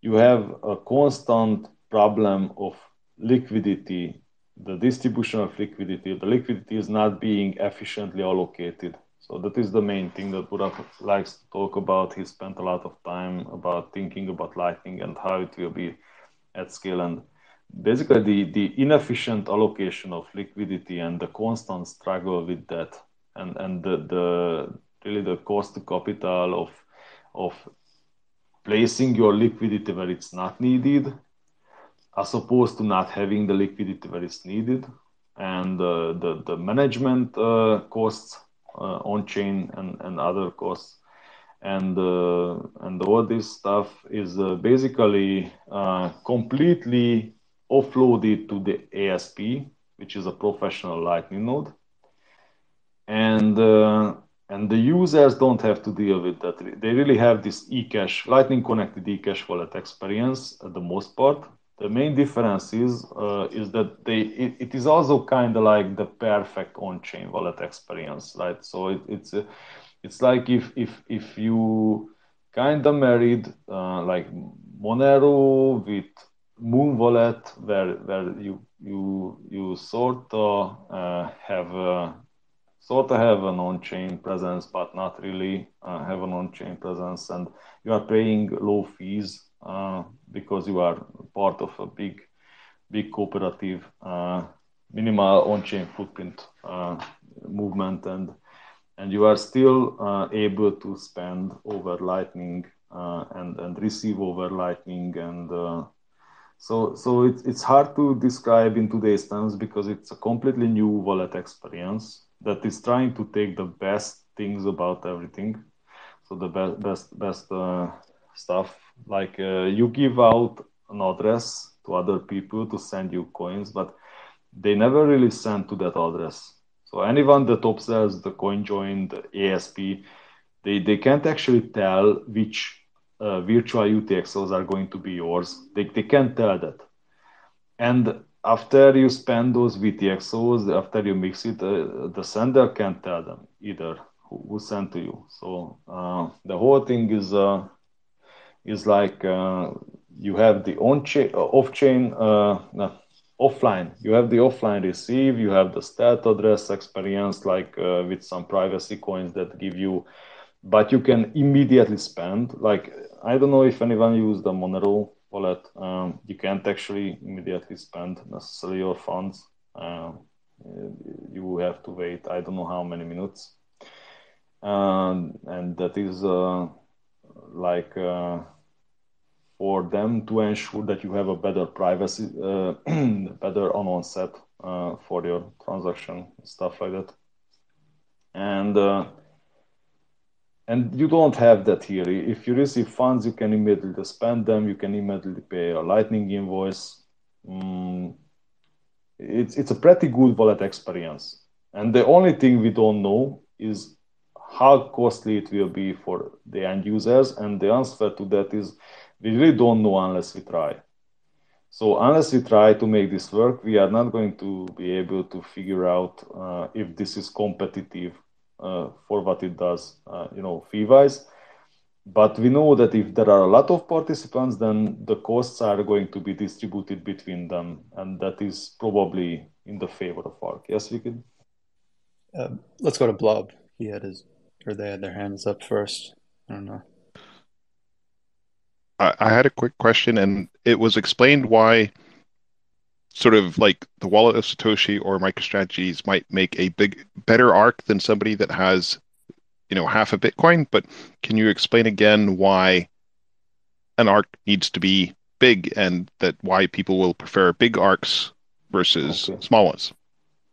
So one of the main reasons, just if you are a user, right, you can choose to be in like I said, a half Bitcoin small, let's say Chaumian cash mint, where the total unknown set is 5 people. And that is not a very good unknown set. Or you can choose to be in a giant operation where millions of people are participating in, and your nodes, your eCash nodes, are going to be in that huge swimming pool. So you immediately gain more privacy. Probably a large operation can secure the coins better. Like banks really do economy of scale for security when you are talking about custodying funds. So you can play the game of be your own bank, but you are never going to have the security that a bank actually has. Like not in a billion years. You are not going to be able to afford that security. That's just not possible. So large operations have this economy of scale for security. They have they have a larger unknown set. They have better liquidity. Probably are going to be able to offer you cheaper services because everyone who is running a Lightning service provider is going to need to incur those costs associated with having on-chain liquidity and managing the channels, whatever. The larger the operation, the more base this is divided. So obviously one person has to pay less part of it. The whole thing is really more efficient. And those, I believe, are the main reasons. And also with Ark, you have this special thing where you have a constant, pretty sizable on-chain presence. You have, as someone put it, if you truly can manage 5-second pools, and I don't actually think this will be possible most of the time, so I have my doubts about that. But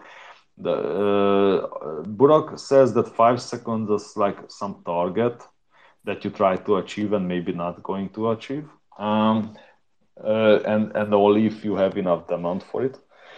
So basically, if that is true, if an Arc service provider does 5 transactions per second, then someone calculated that he's going to fill up 3 whole blocks each day. And we have like 144 blocks each day.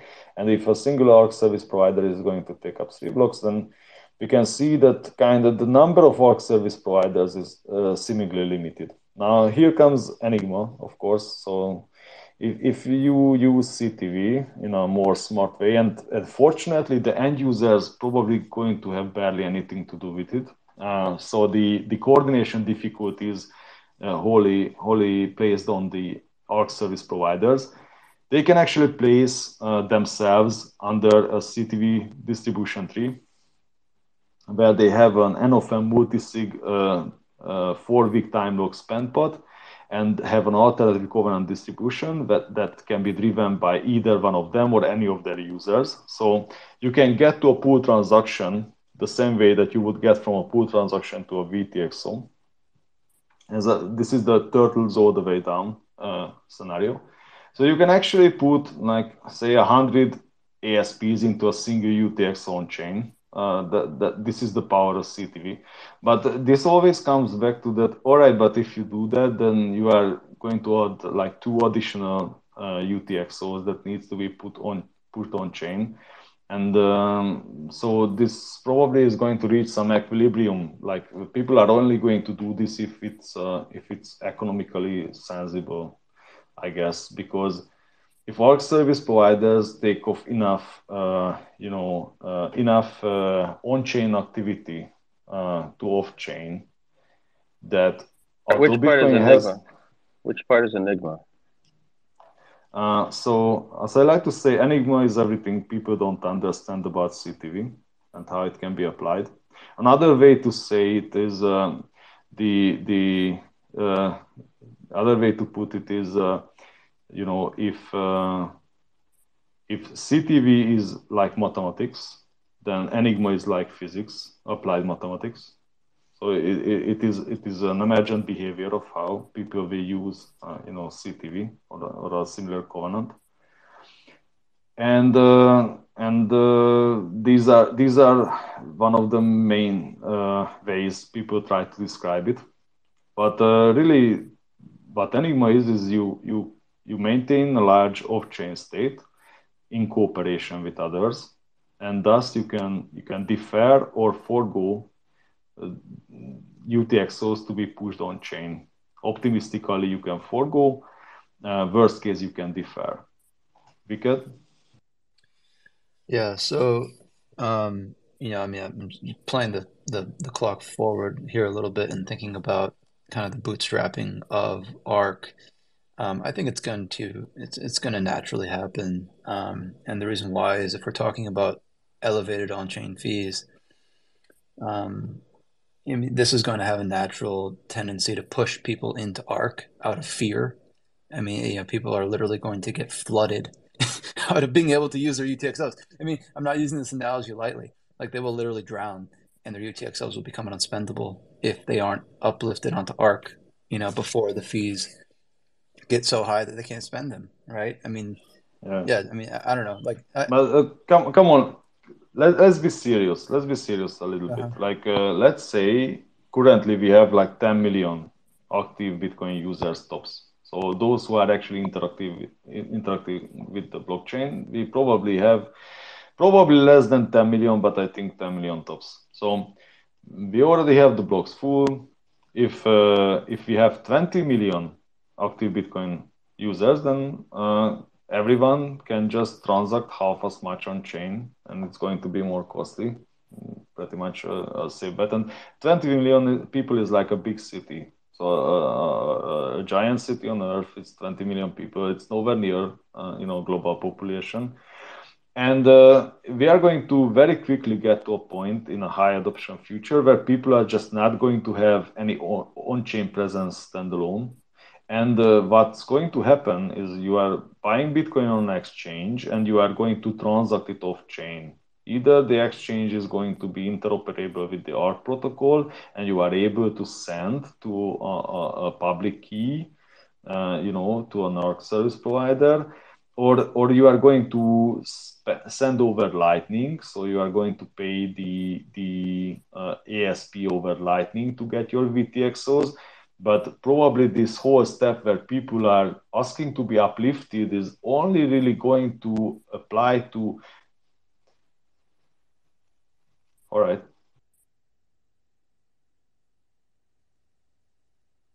Transaction fees are so high is simply because there's a bottleneck in comparison to actual full node operators. You don't have, in comparison to light wallet users, you don't have so many full node operators. So if there was a type of controlled or verifiable control mechanism on the network to verify who has a miner, and then only those who have a verified full node with a verified miner could modify the transaction fee between themselves. What are you talking about? Yeah. What? Yeah, I think. So basically, on any distributed network, you have protocols. So if you had a protocol, for example, to have like a proof of miner or a verified MAC, a verified virtual MAC address, it's a bottleneck. Yes, bottleneck. Yeah, the bottleneck because the light users are not. It's built into the software and the number of bytes per block. We actually built it in. That's kind of the deal. All right, guys, I'm trying to sort of keep the conversation focused. Let's not get distracted. So I'm gonna get back to Moon and basically, so he was basically wrapping it up, summarizing what we discussed, and then I'm gonna also ask a final question. What is the state of development on Ark? Any kind of BIPs being prepared to propose, that sort of thing? Where do we stand there? All right. So yeah, maybe just very briefly, I would like to mention that Burak wanted to, or maybe thought to mainly propose Ark to be implemented with APO. Ark can possibly be implemented without any soft fork change. So there is a way to do it. It's going to be painful for the developers. It's going to be painful for the reviewers. It's going to be painful for the users, because we were talking about that just the coordination difficulty of these 2 of 2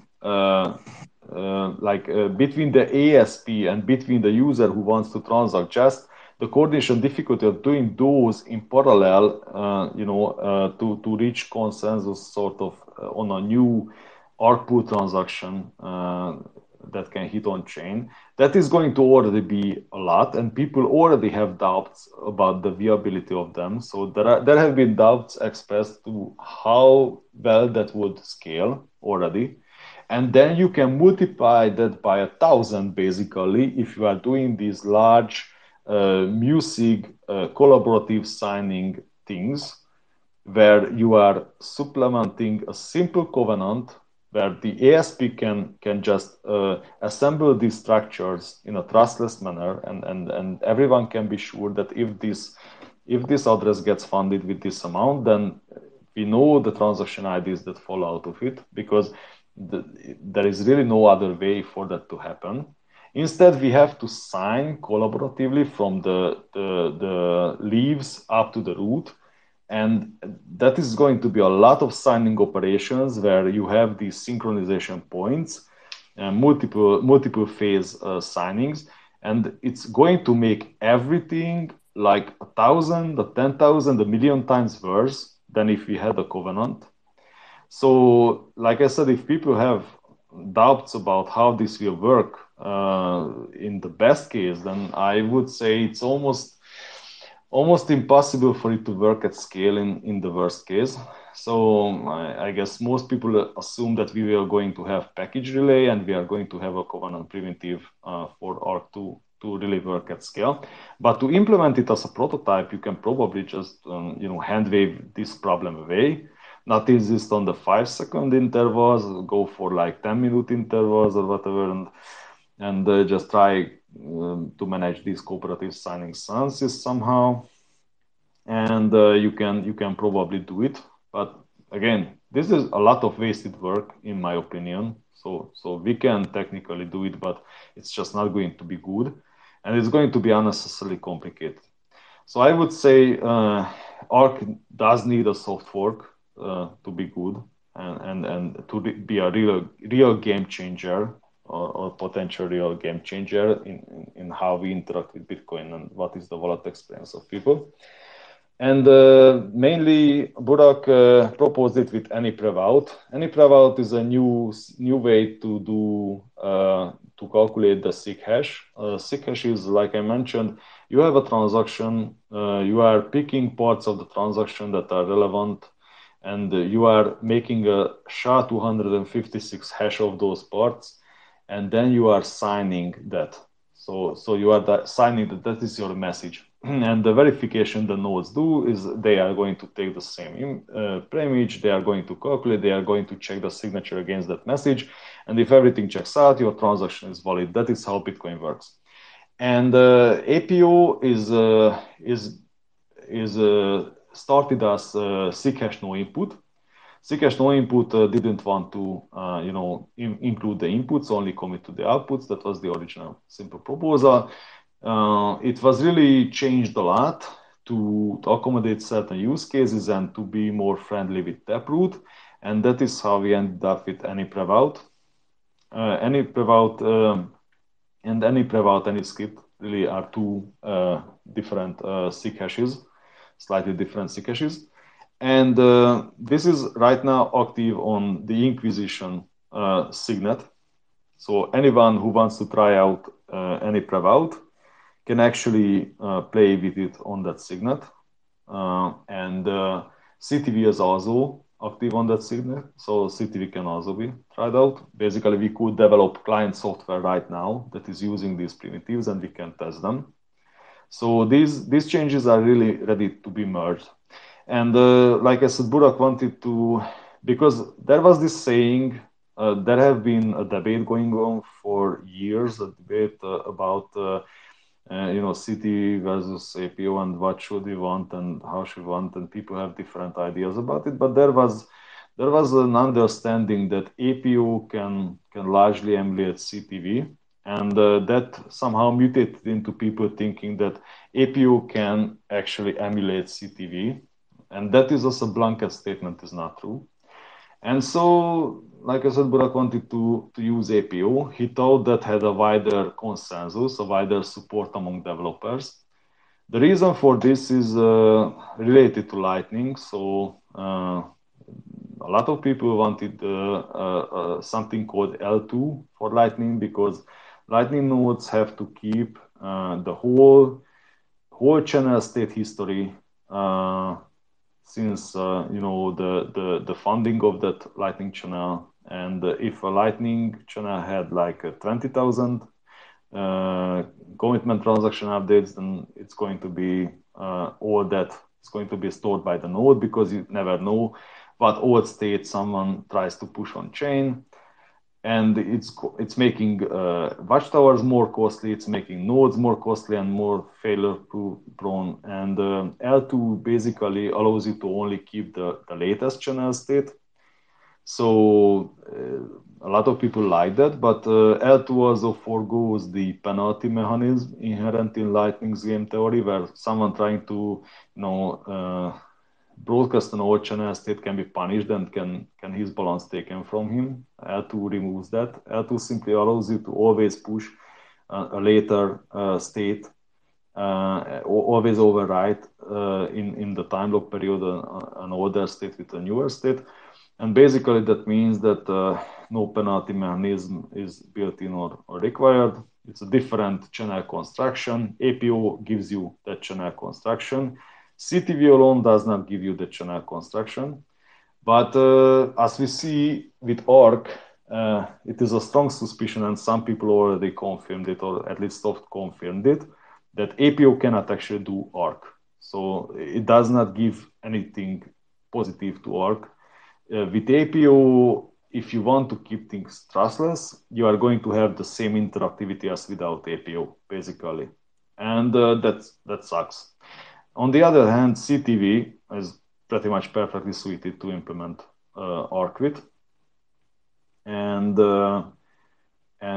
it's actually more efficient anyhow. So with APO, you are doing a signature operation, a SIGOP, with a fake key or a throwaway key or a publicly known key. It doesn't really matter, because the signature is being put into the witness script and not the data part. So it's not like a normal lock where you have the pub key basically put in the witness script. And just witness data, you add the signature as witness data. Here the signature is also part of the witness script, because this is a covenant. When you are using APO as a covenant, then you do that.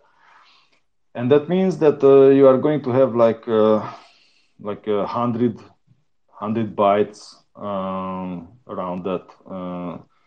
So with Taproot, you are going to have 65 bytes at least. And then you are adding another signature that's other 64 bytes, and so it's like 140 bytes at least, I think, that you are going to have as witness data for this to work.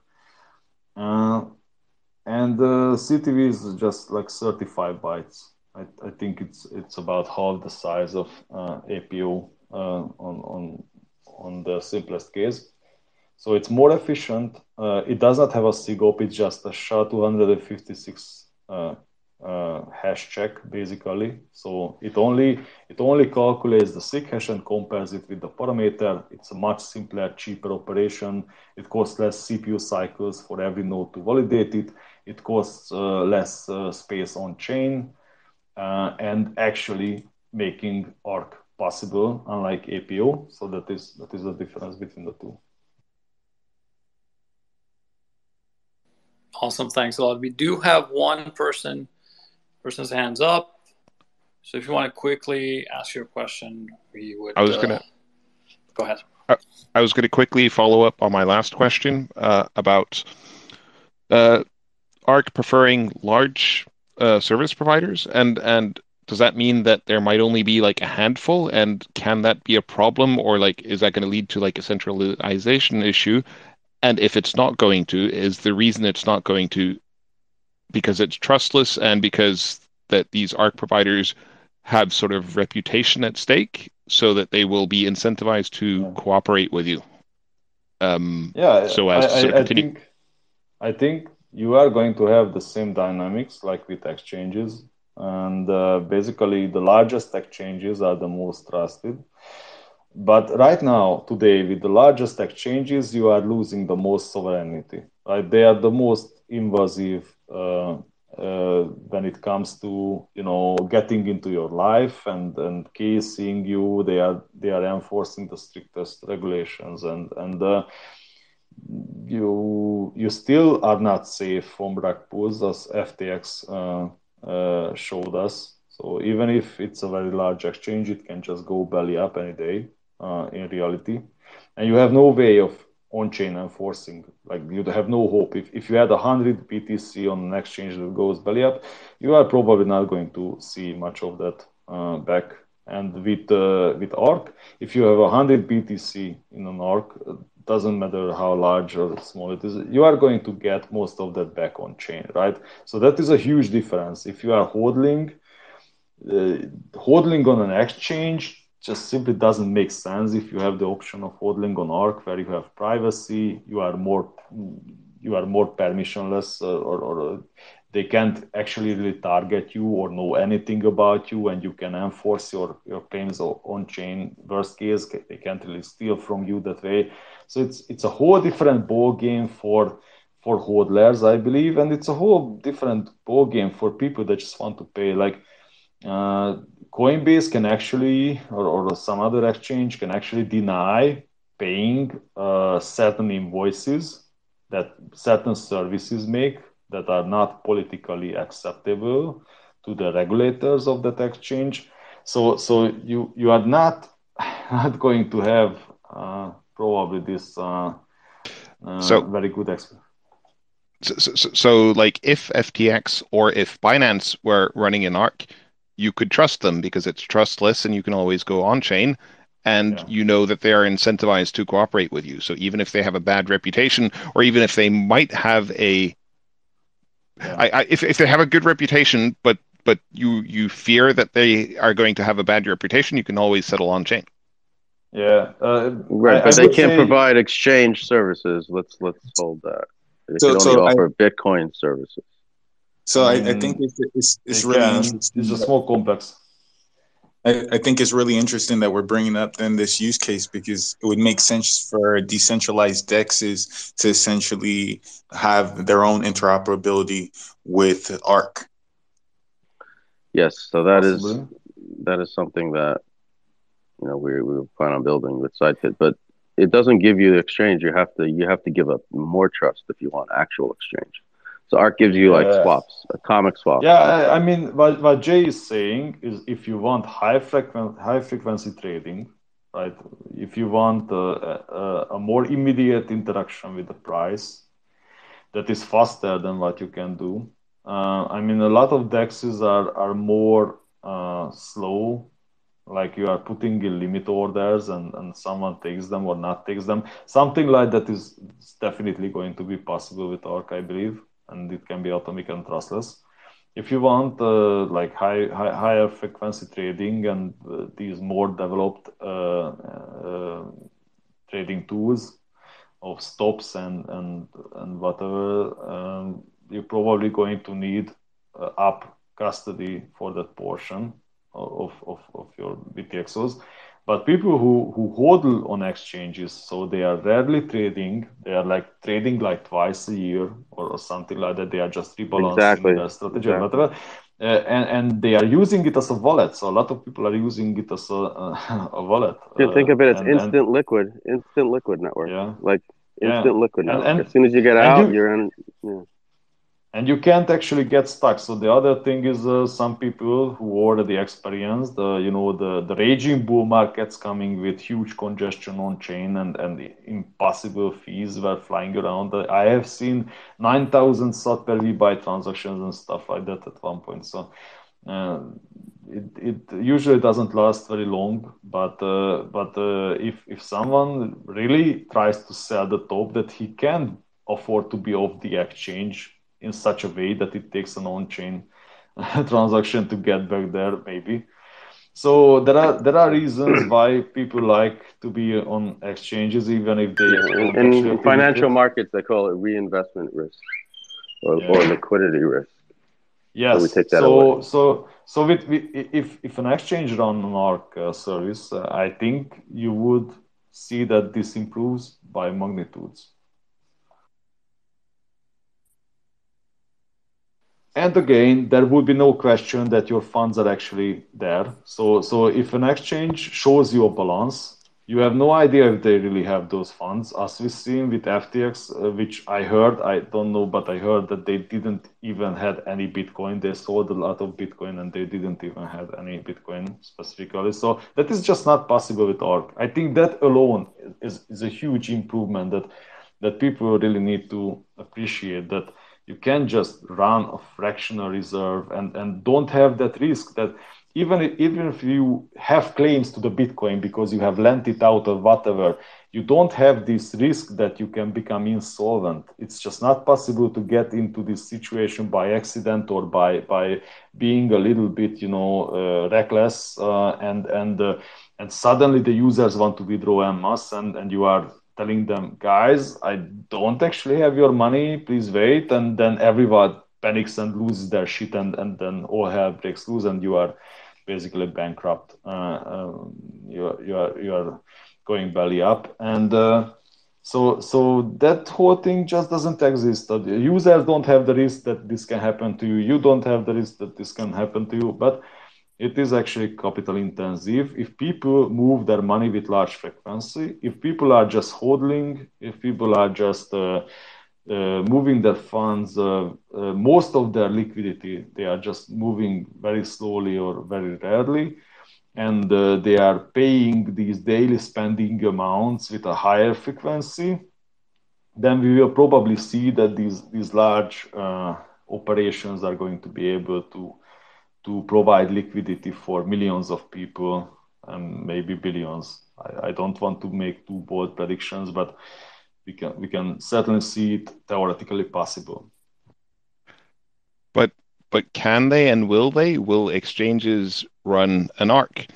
Will they feel that regulatory pressure? We are building the new exchange, and we're going to make them. Yeah, that's the other thing. Yes, so they either adopt it, or we as Bitcoiners can decide to just ignore them and let them die. So this is the thing with people have been saying that that wallet of Satoshi should just switch from the account model should just switch to e-cash model.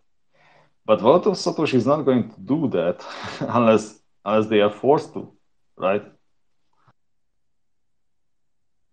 But also, but both the eCash model could be viewed as being a mixing service, and so would they want the regulatory pressure of being accused of being a mixing service?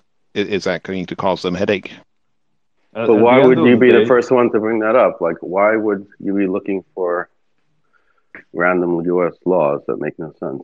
I mean, it's not a mixing service. We know what it is. At the end of the day, the only way that this can work out well is we have a system that is permissionless to enter. You really only have to have the liquidity to enter. And if someone has the liquidity and someone is willing to provide a service that the others are not willing to provide, and the users want that service, they want access to that. If they are free to move to a business that caters to their needs better, then this Bitcoin thing can work on these free market principles. And if people are not actually doing that, if people are not valuing freedom and privacy, and they are only looking for the cheapest service that they can possibly get, then we are going to end up with fractional reserve and the account system and KCM bullshit pushed down everyone's throat, the same as in the banking system, right? So that is how this thing will play out.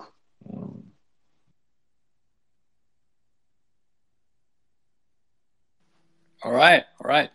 So I think we've covered a lot of ground.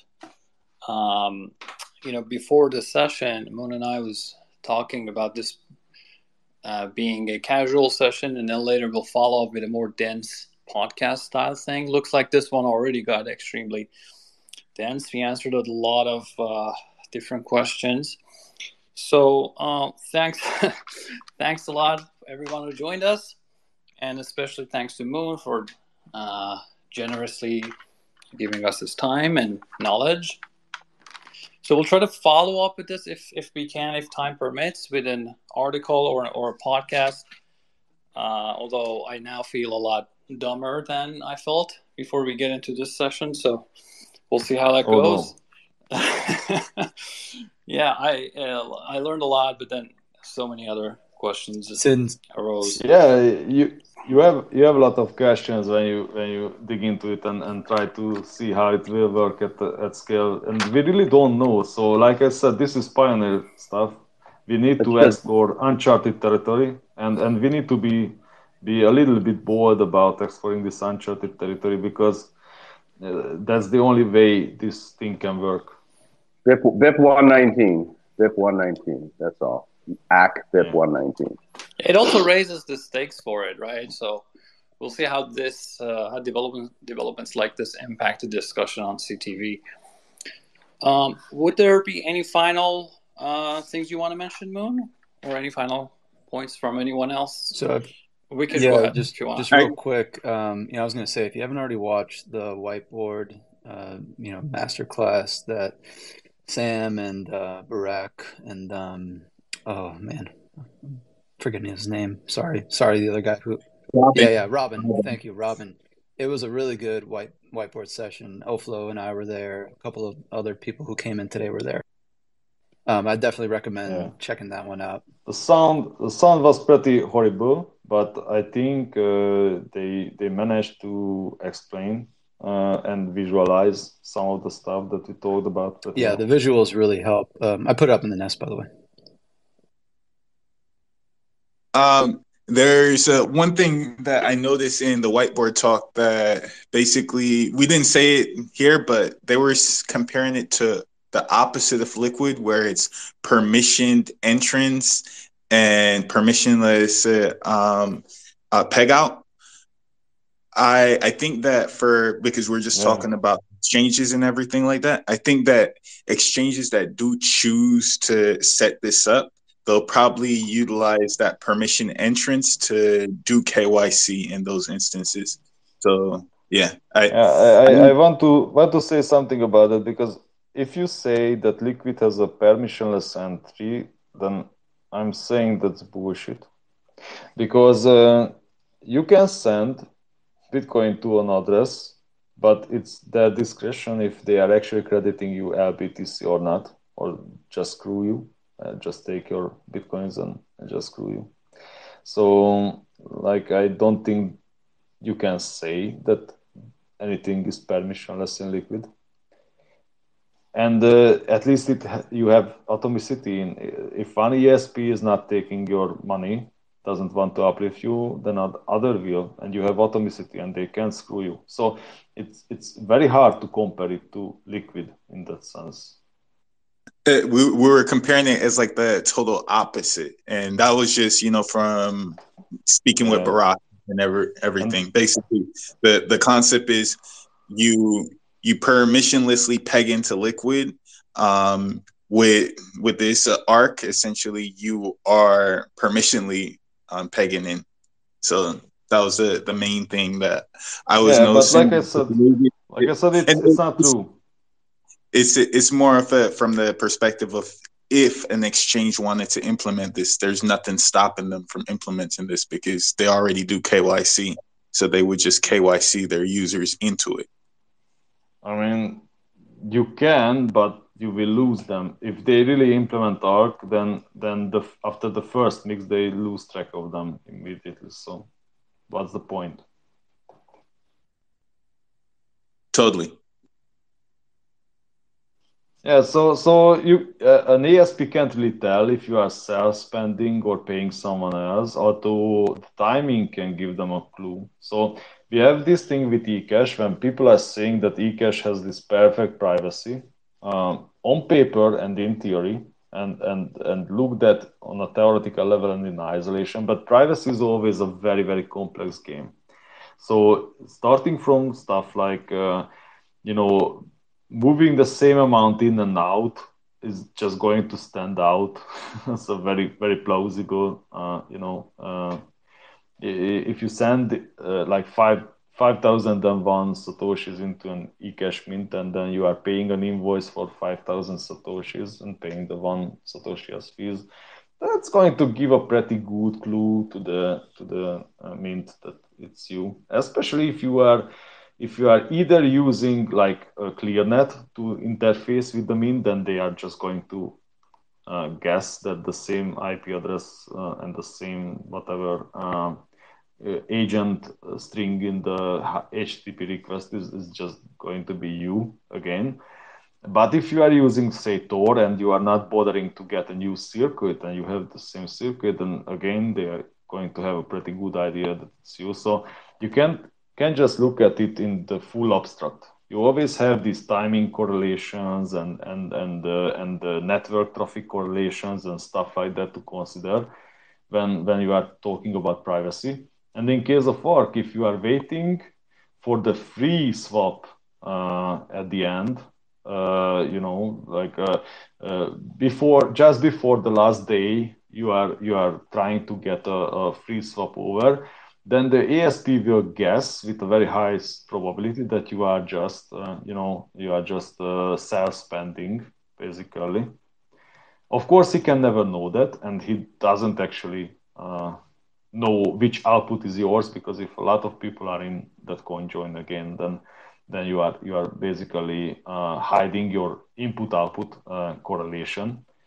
But if you are the only person in a coin join, or you are the only person in a coin join with a specific VTX amount, then you don't really have an offset. You don't really have any privacy. It's just a theater. So it all depends. It all depends on a lot of things. A good wallet is going to give you. Are there any benefits that zero knowledge proofs would add to the protocol?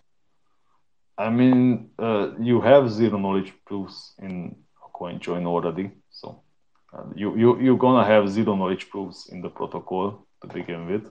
But if by that people mean like some elaborate computation proof, some elaborate general purpose computation proofs, then I don't believe so.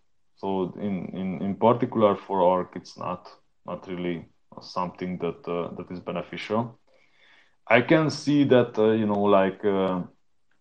Chaumian eCash mint that is running a proof of reserve scheme and is publicly committing to data that if everyone downloads and verifies, then they can see that the mint is not cheating. Maybe someone could aggregate that data and the operations and create a zero knowledge proof for it that is very, very dense, and people can just, check this 8 kilobyte or something ZK proof and know that the mint is not... Snark. That's a ZK Snark, yeah. ZK Snark. Yeah, so it's possible to do stuff like that. It's possible to use that for building fully validating nodes, so to speak, or almost fully validating nodes that can sync up in like an instant to the Bitcoin main chain for people that don't have very good internet. So in a lot of peripheral ways, I think these things are going to be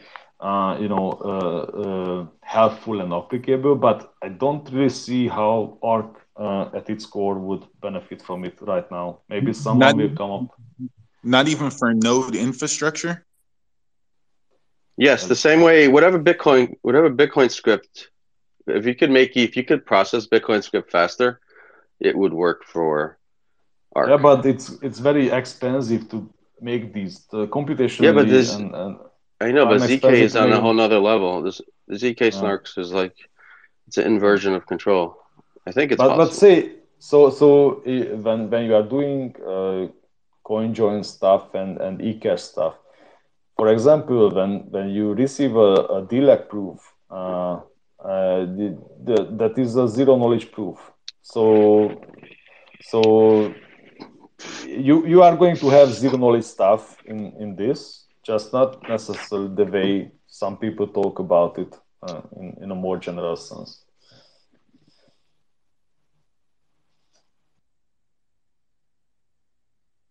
Basically, if you think about it, a signature check is a signature is a zero knowledge proof, because you can verify that someone used a private key, a specific private key, without knowing the private key. So it's almost like,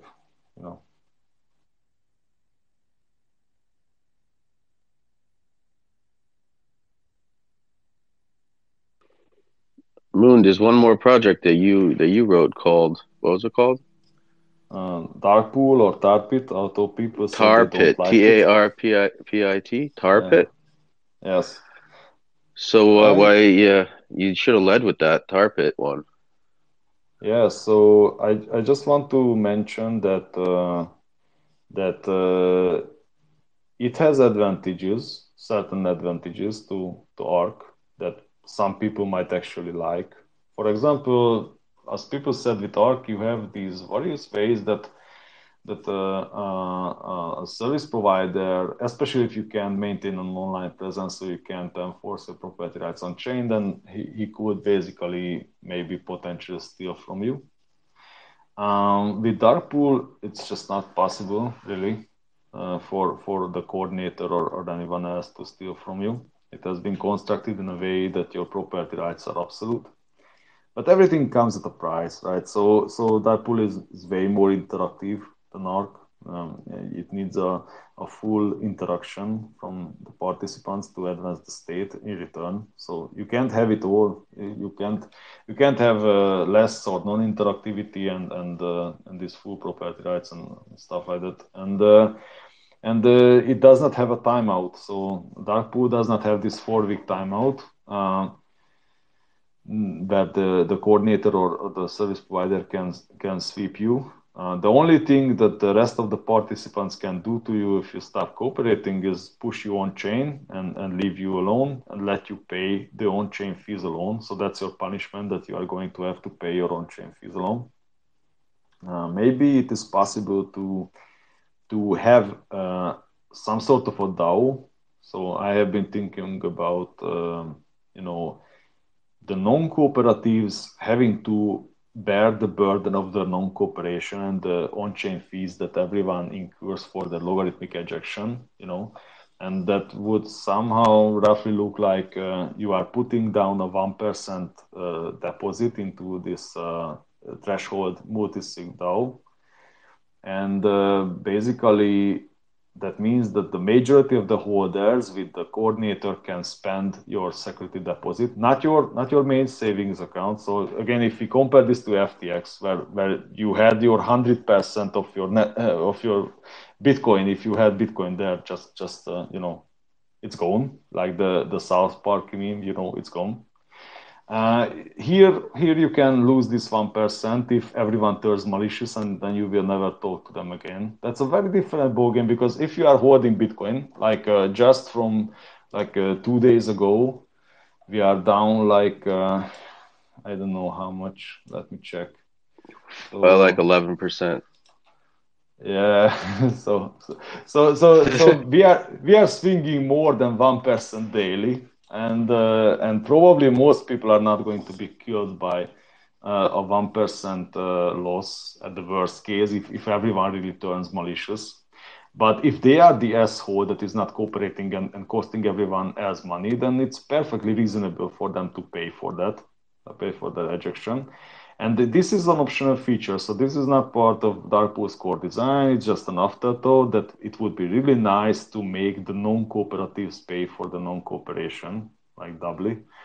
And that would be a strong incentive for people to not participate in pools where the pre-agreed period can be kept, right? The pre-agreed turnover period to new state, because they just can't come online, and the people who can't come online every day are not going to be participating in daily pools and stuff like that.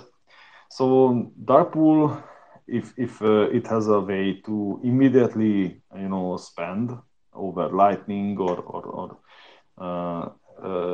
get through the same way that you are doing it with Ark, that you are basically using the ASP, you are swapping out into a new pool, or you are swapping out to Lightning or to eCash through the ASP. You can do the same thing with dark pool. So at least if there is some problem with the general consensus, or you want to really go fast, then within reason and within the liquidity available to the operator, he can actually swap you out in various ways. And that means that I expect that dark pool would have liquidity requirements similar to how banks operate and how other financial institutions operate, where you have this so-called float that is like a 2 to 5% tops on the holdings, and that is the extra liquidity that he needs to have, plus what he maintains in the Lightning channels. And it doesn't need to be so over collateralized as Ark. So it's going to be cheaper than Ark for hodlers. So yield farming? Are we bringing yield farming to Bitcoin now? I mean, I'm not asking for a friend. I did not mention yield farming at all. I said it's not going to be as liquidity intensive as an Ark pool. It's not going to be as fast. I call it dark pit because it will be hard to see anything. It will be hard to move in general, like if you are stuck in tar. And that is the worst case, of course. If people are cooperating, everything is peachy. So all these UTXO sharing protocols are somewhat optimistic. They are all preparing for a worst case, and they are all generally optimistic, and we need to be optimistic with them, but we need to have some plans for the less cooperative, more pessimistic parts, and we just have to figure things out, I guess. So, like I said, dark pool has different trade-offs to Ark. Your property rights are absolute. It is more interactive and less liquidity intensive. So it might actually be better for hodlers, long-term hodlers. It might actually be better.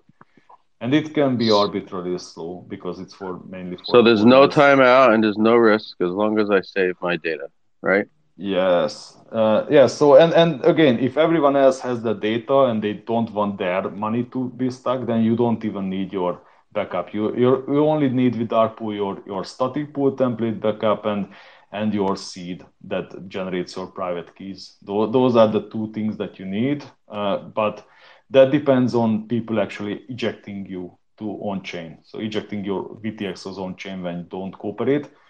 If everyone loses this state, this off-chain state that you have in these pools, then obviously you are in trouble. So that is true for all of these, but that's not really realistic. And let's face it.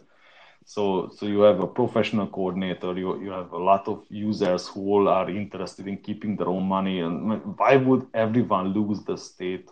And why wouldn't they share it? Because it's really cheaper for everyone. There is something called, there is an exponential explosion of state on bad protocols at the point of no, when there's no more derivative of the line right there. So you got to be careful. That's what happened with But with with dark pool, actually, you don't have this problem because every time you actually manage to make a new state transition, all the old state is immediately prunable. It doesn't mean anything. It's worthless. So you always just have the actual state of the actually what you strictly need, because dark pool is made in a way that the whole off-chain state is deterministically generated from the UTXO basically and the public key set. So if you have the public key set, then you can generate the entire key from and this makes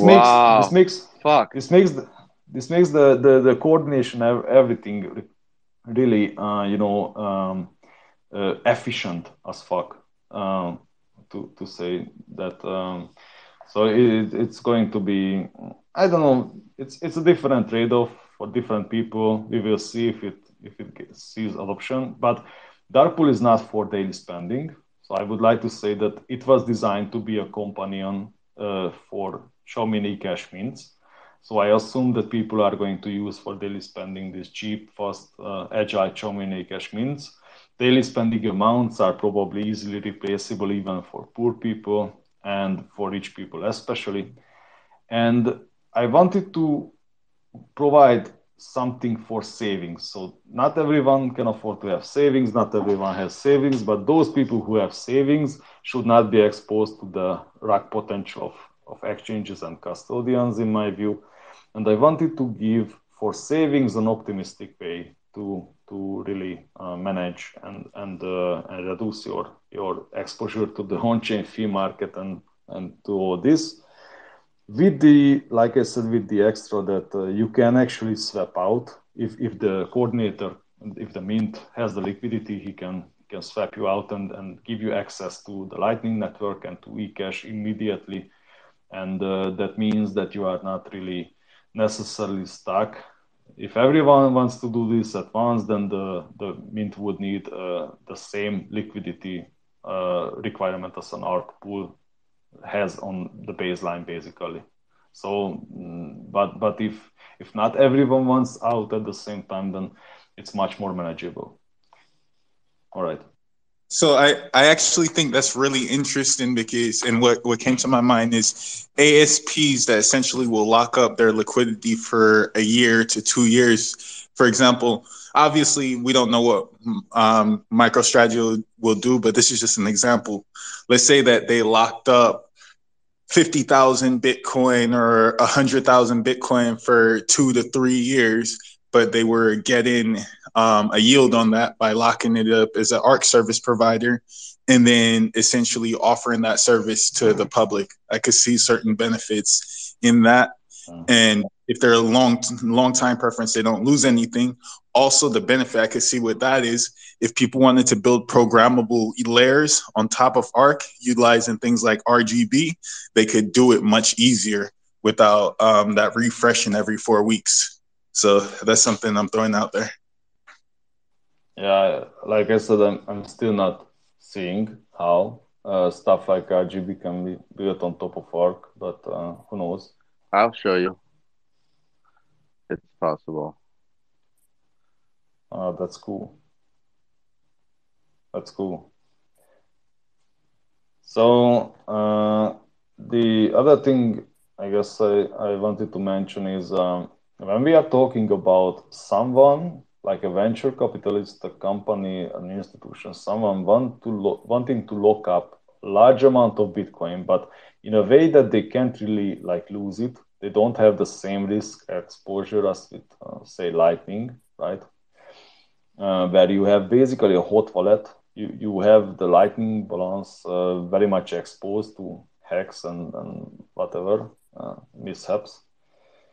I'm sure this will be improved in the future, but you would probably have, if you activate CTV, you would have the option to do something I call a surf chain.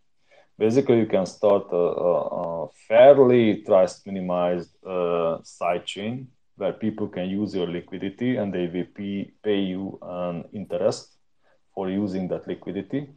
And this interest will be paid atomically with the blind merge mining. You would have no control over the consensus of the sidechain. You completely give up control, but you are insisting on getting paid at a predefined schedule. And the sidechain is burning coins on a predefined schedule, and you are retrieving coins on chain at a predefined schedule. And this whole thing is driven forward by the people who are trying to assemble blocks for the sidechain. And that means if people are not using your sidechain, you are going to lose money. Instead of getting paid, you have to drive this contract forward. You have to pay the on-chain fees. You are losing money. So you are really interested in getting people to want to use your sidechain. You really need to estimate the liquidity requirements that people have there well, because if you put in too much, then you are going to lose money.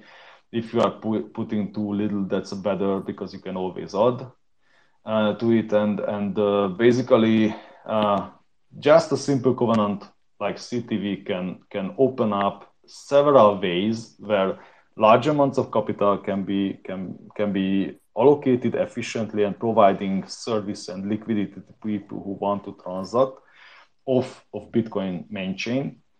So we already covered 3 examples of it that just came up before we activated this. And imagine when thousands of developers, like these gigabrain autists are going to have a Lego piece that is actually activated, and they are starting to look at it and what they can do with it. And we would probably see a Cambrian explosion of ideas. So we are not like stuck with these 3 proto ideas forever. They are going to evolve. They are going to interact. People are going to figure out new things. So I'm very bullish on a potential future where CTV is activated on Bitcoin, and like I said, thousands of developers are going to get a new primitive to build more trust minimized or more trustless solutions and systems and incorporate it into everything. Amen, Moon. All right. So, on a happy note, is it time to wrap it up, Moon? I think so. I'm pretty spent. Yeah, I know it's also late time zone. All right. Okay. So thanks a lot, everyone. And Great chat. yeah, thank you. I think it was a wonderful chat.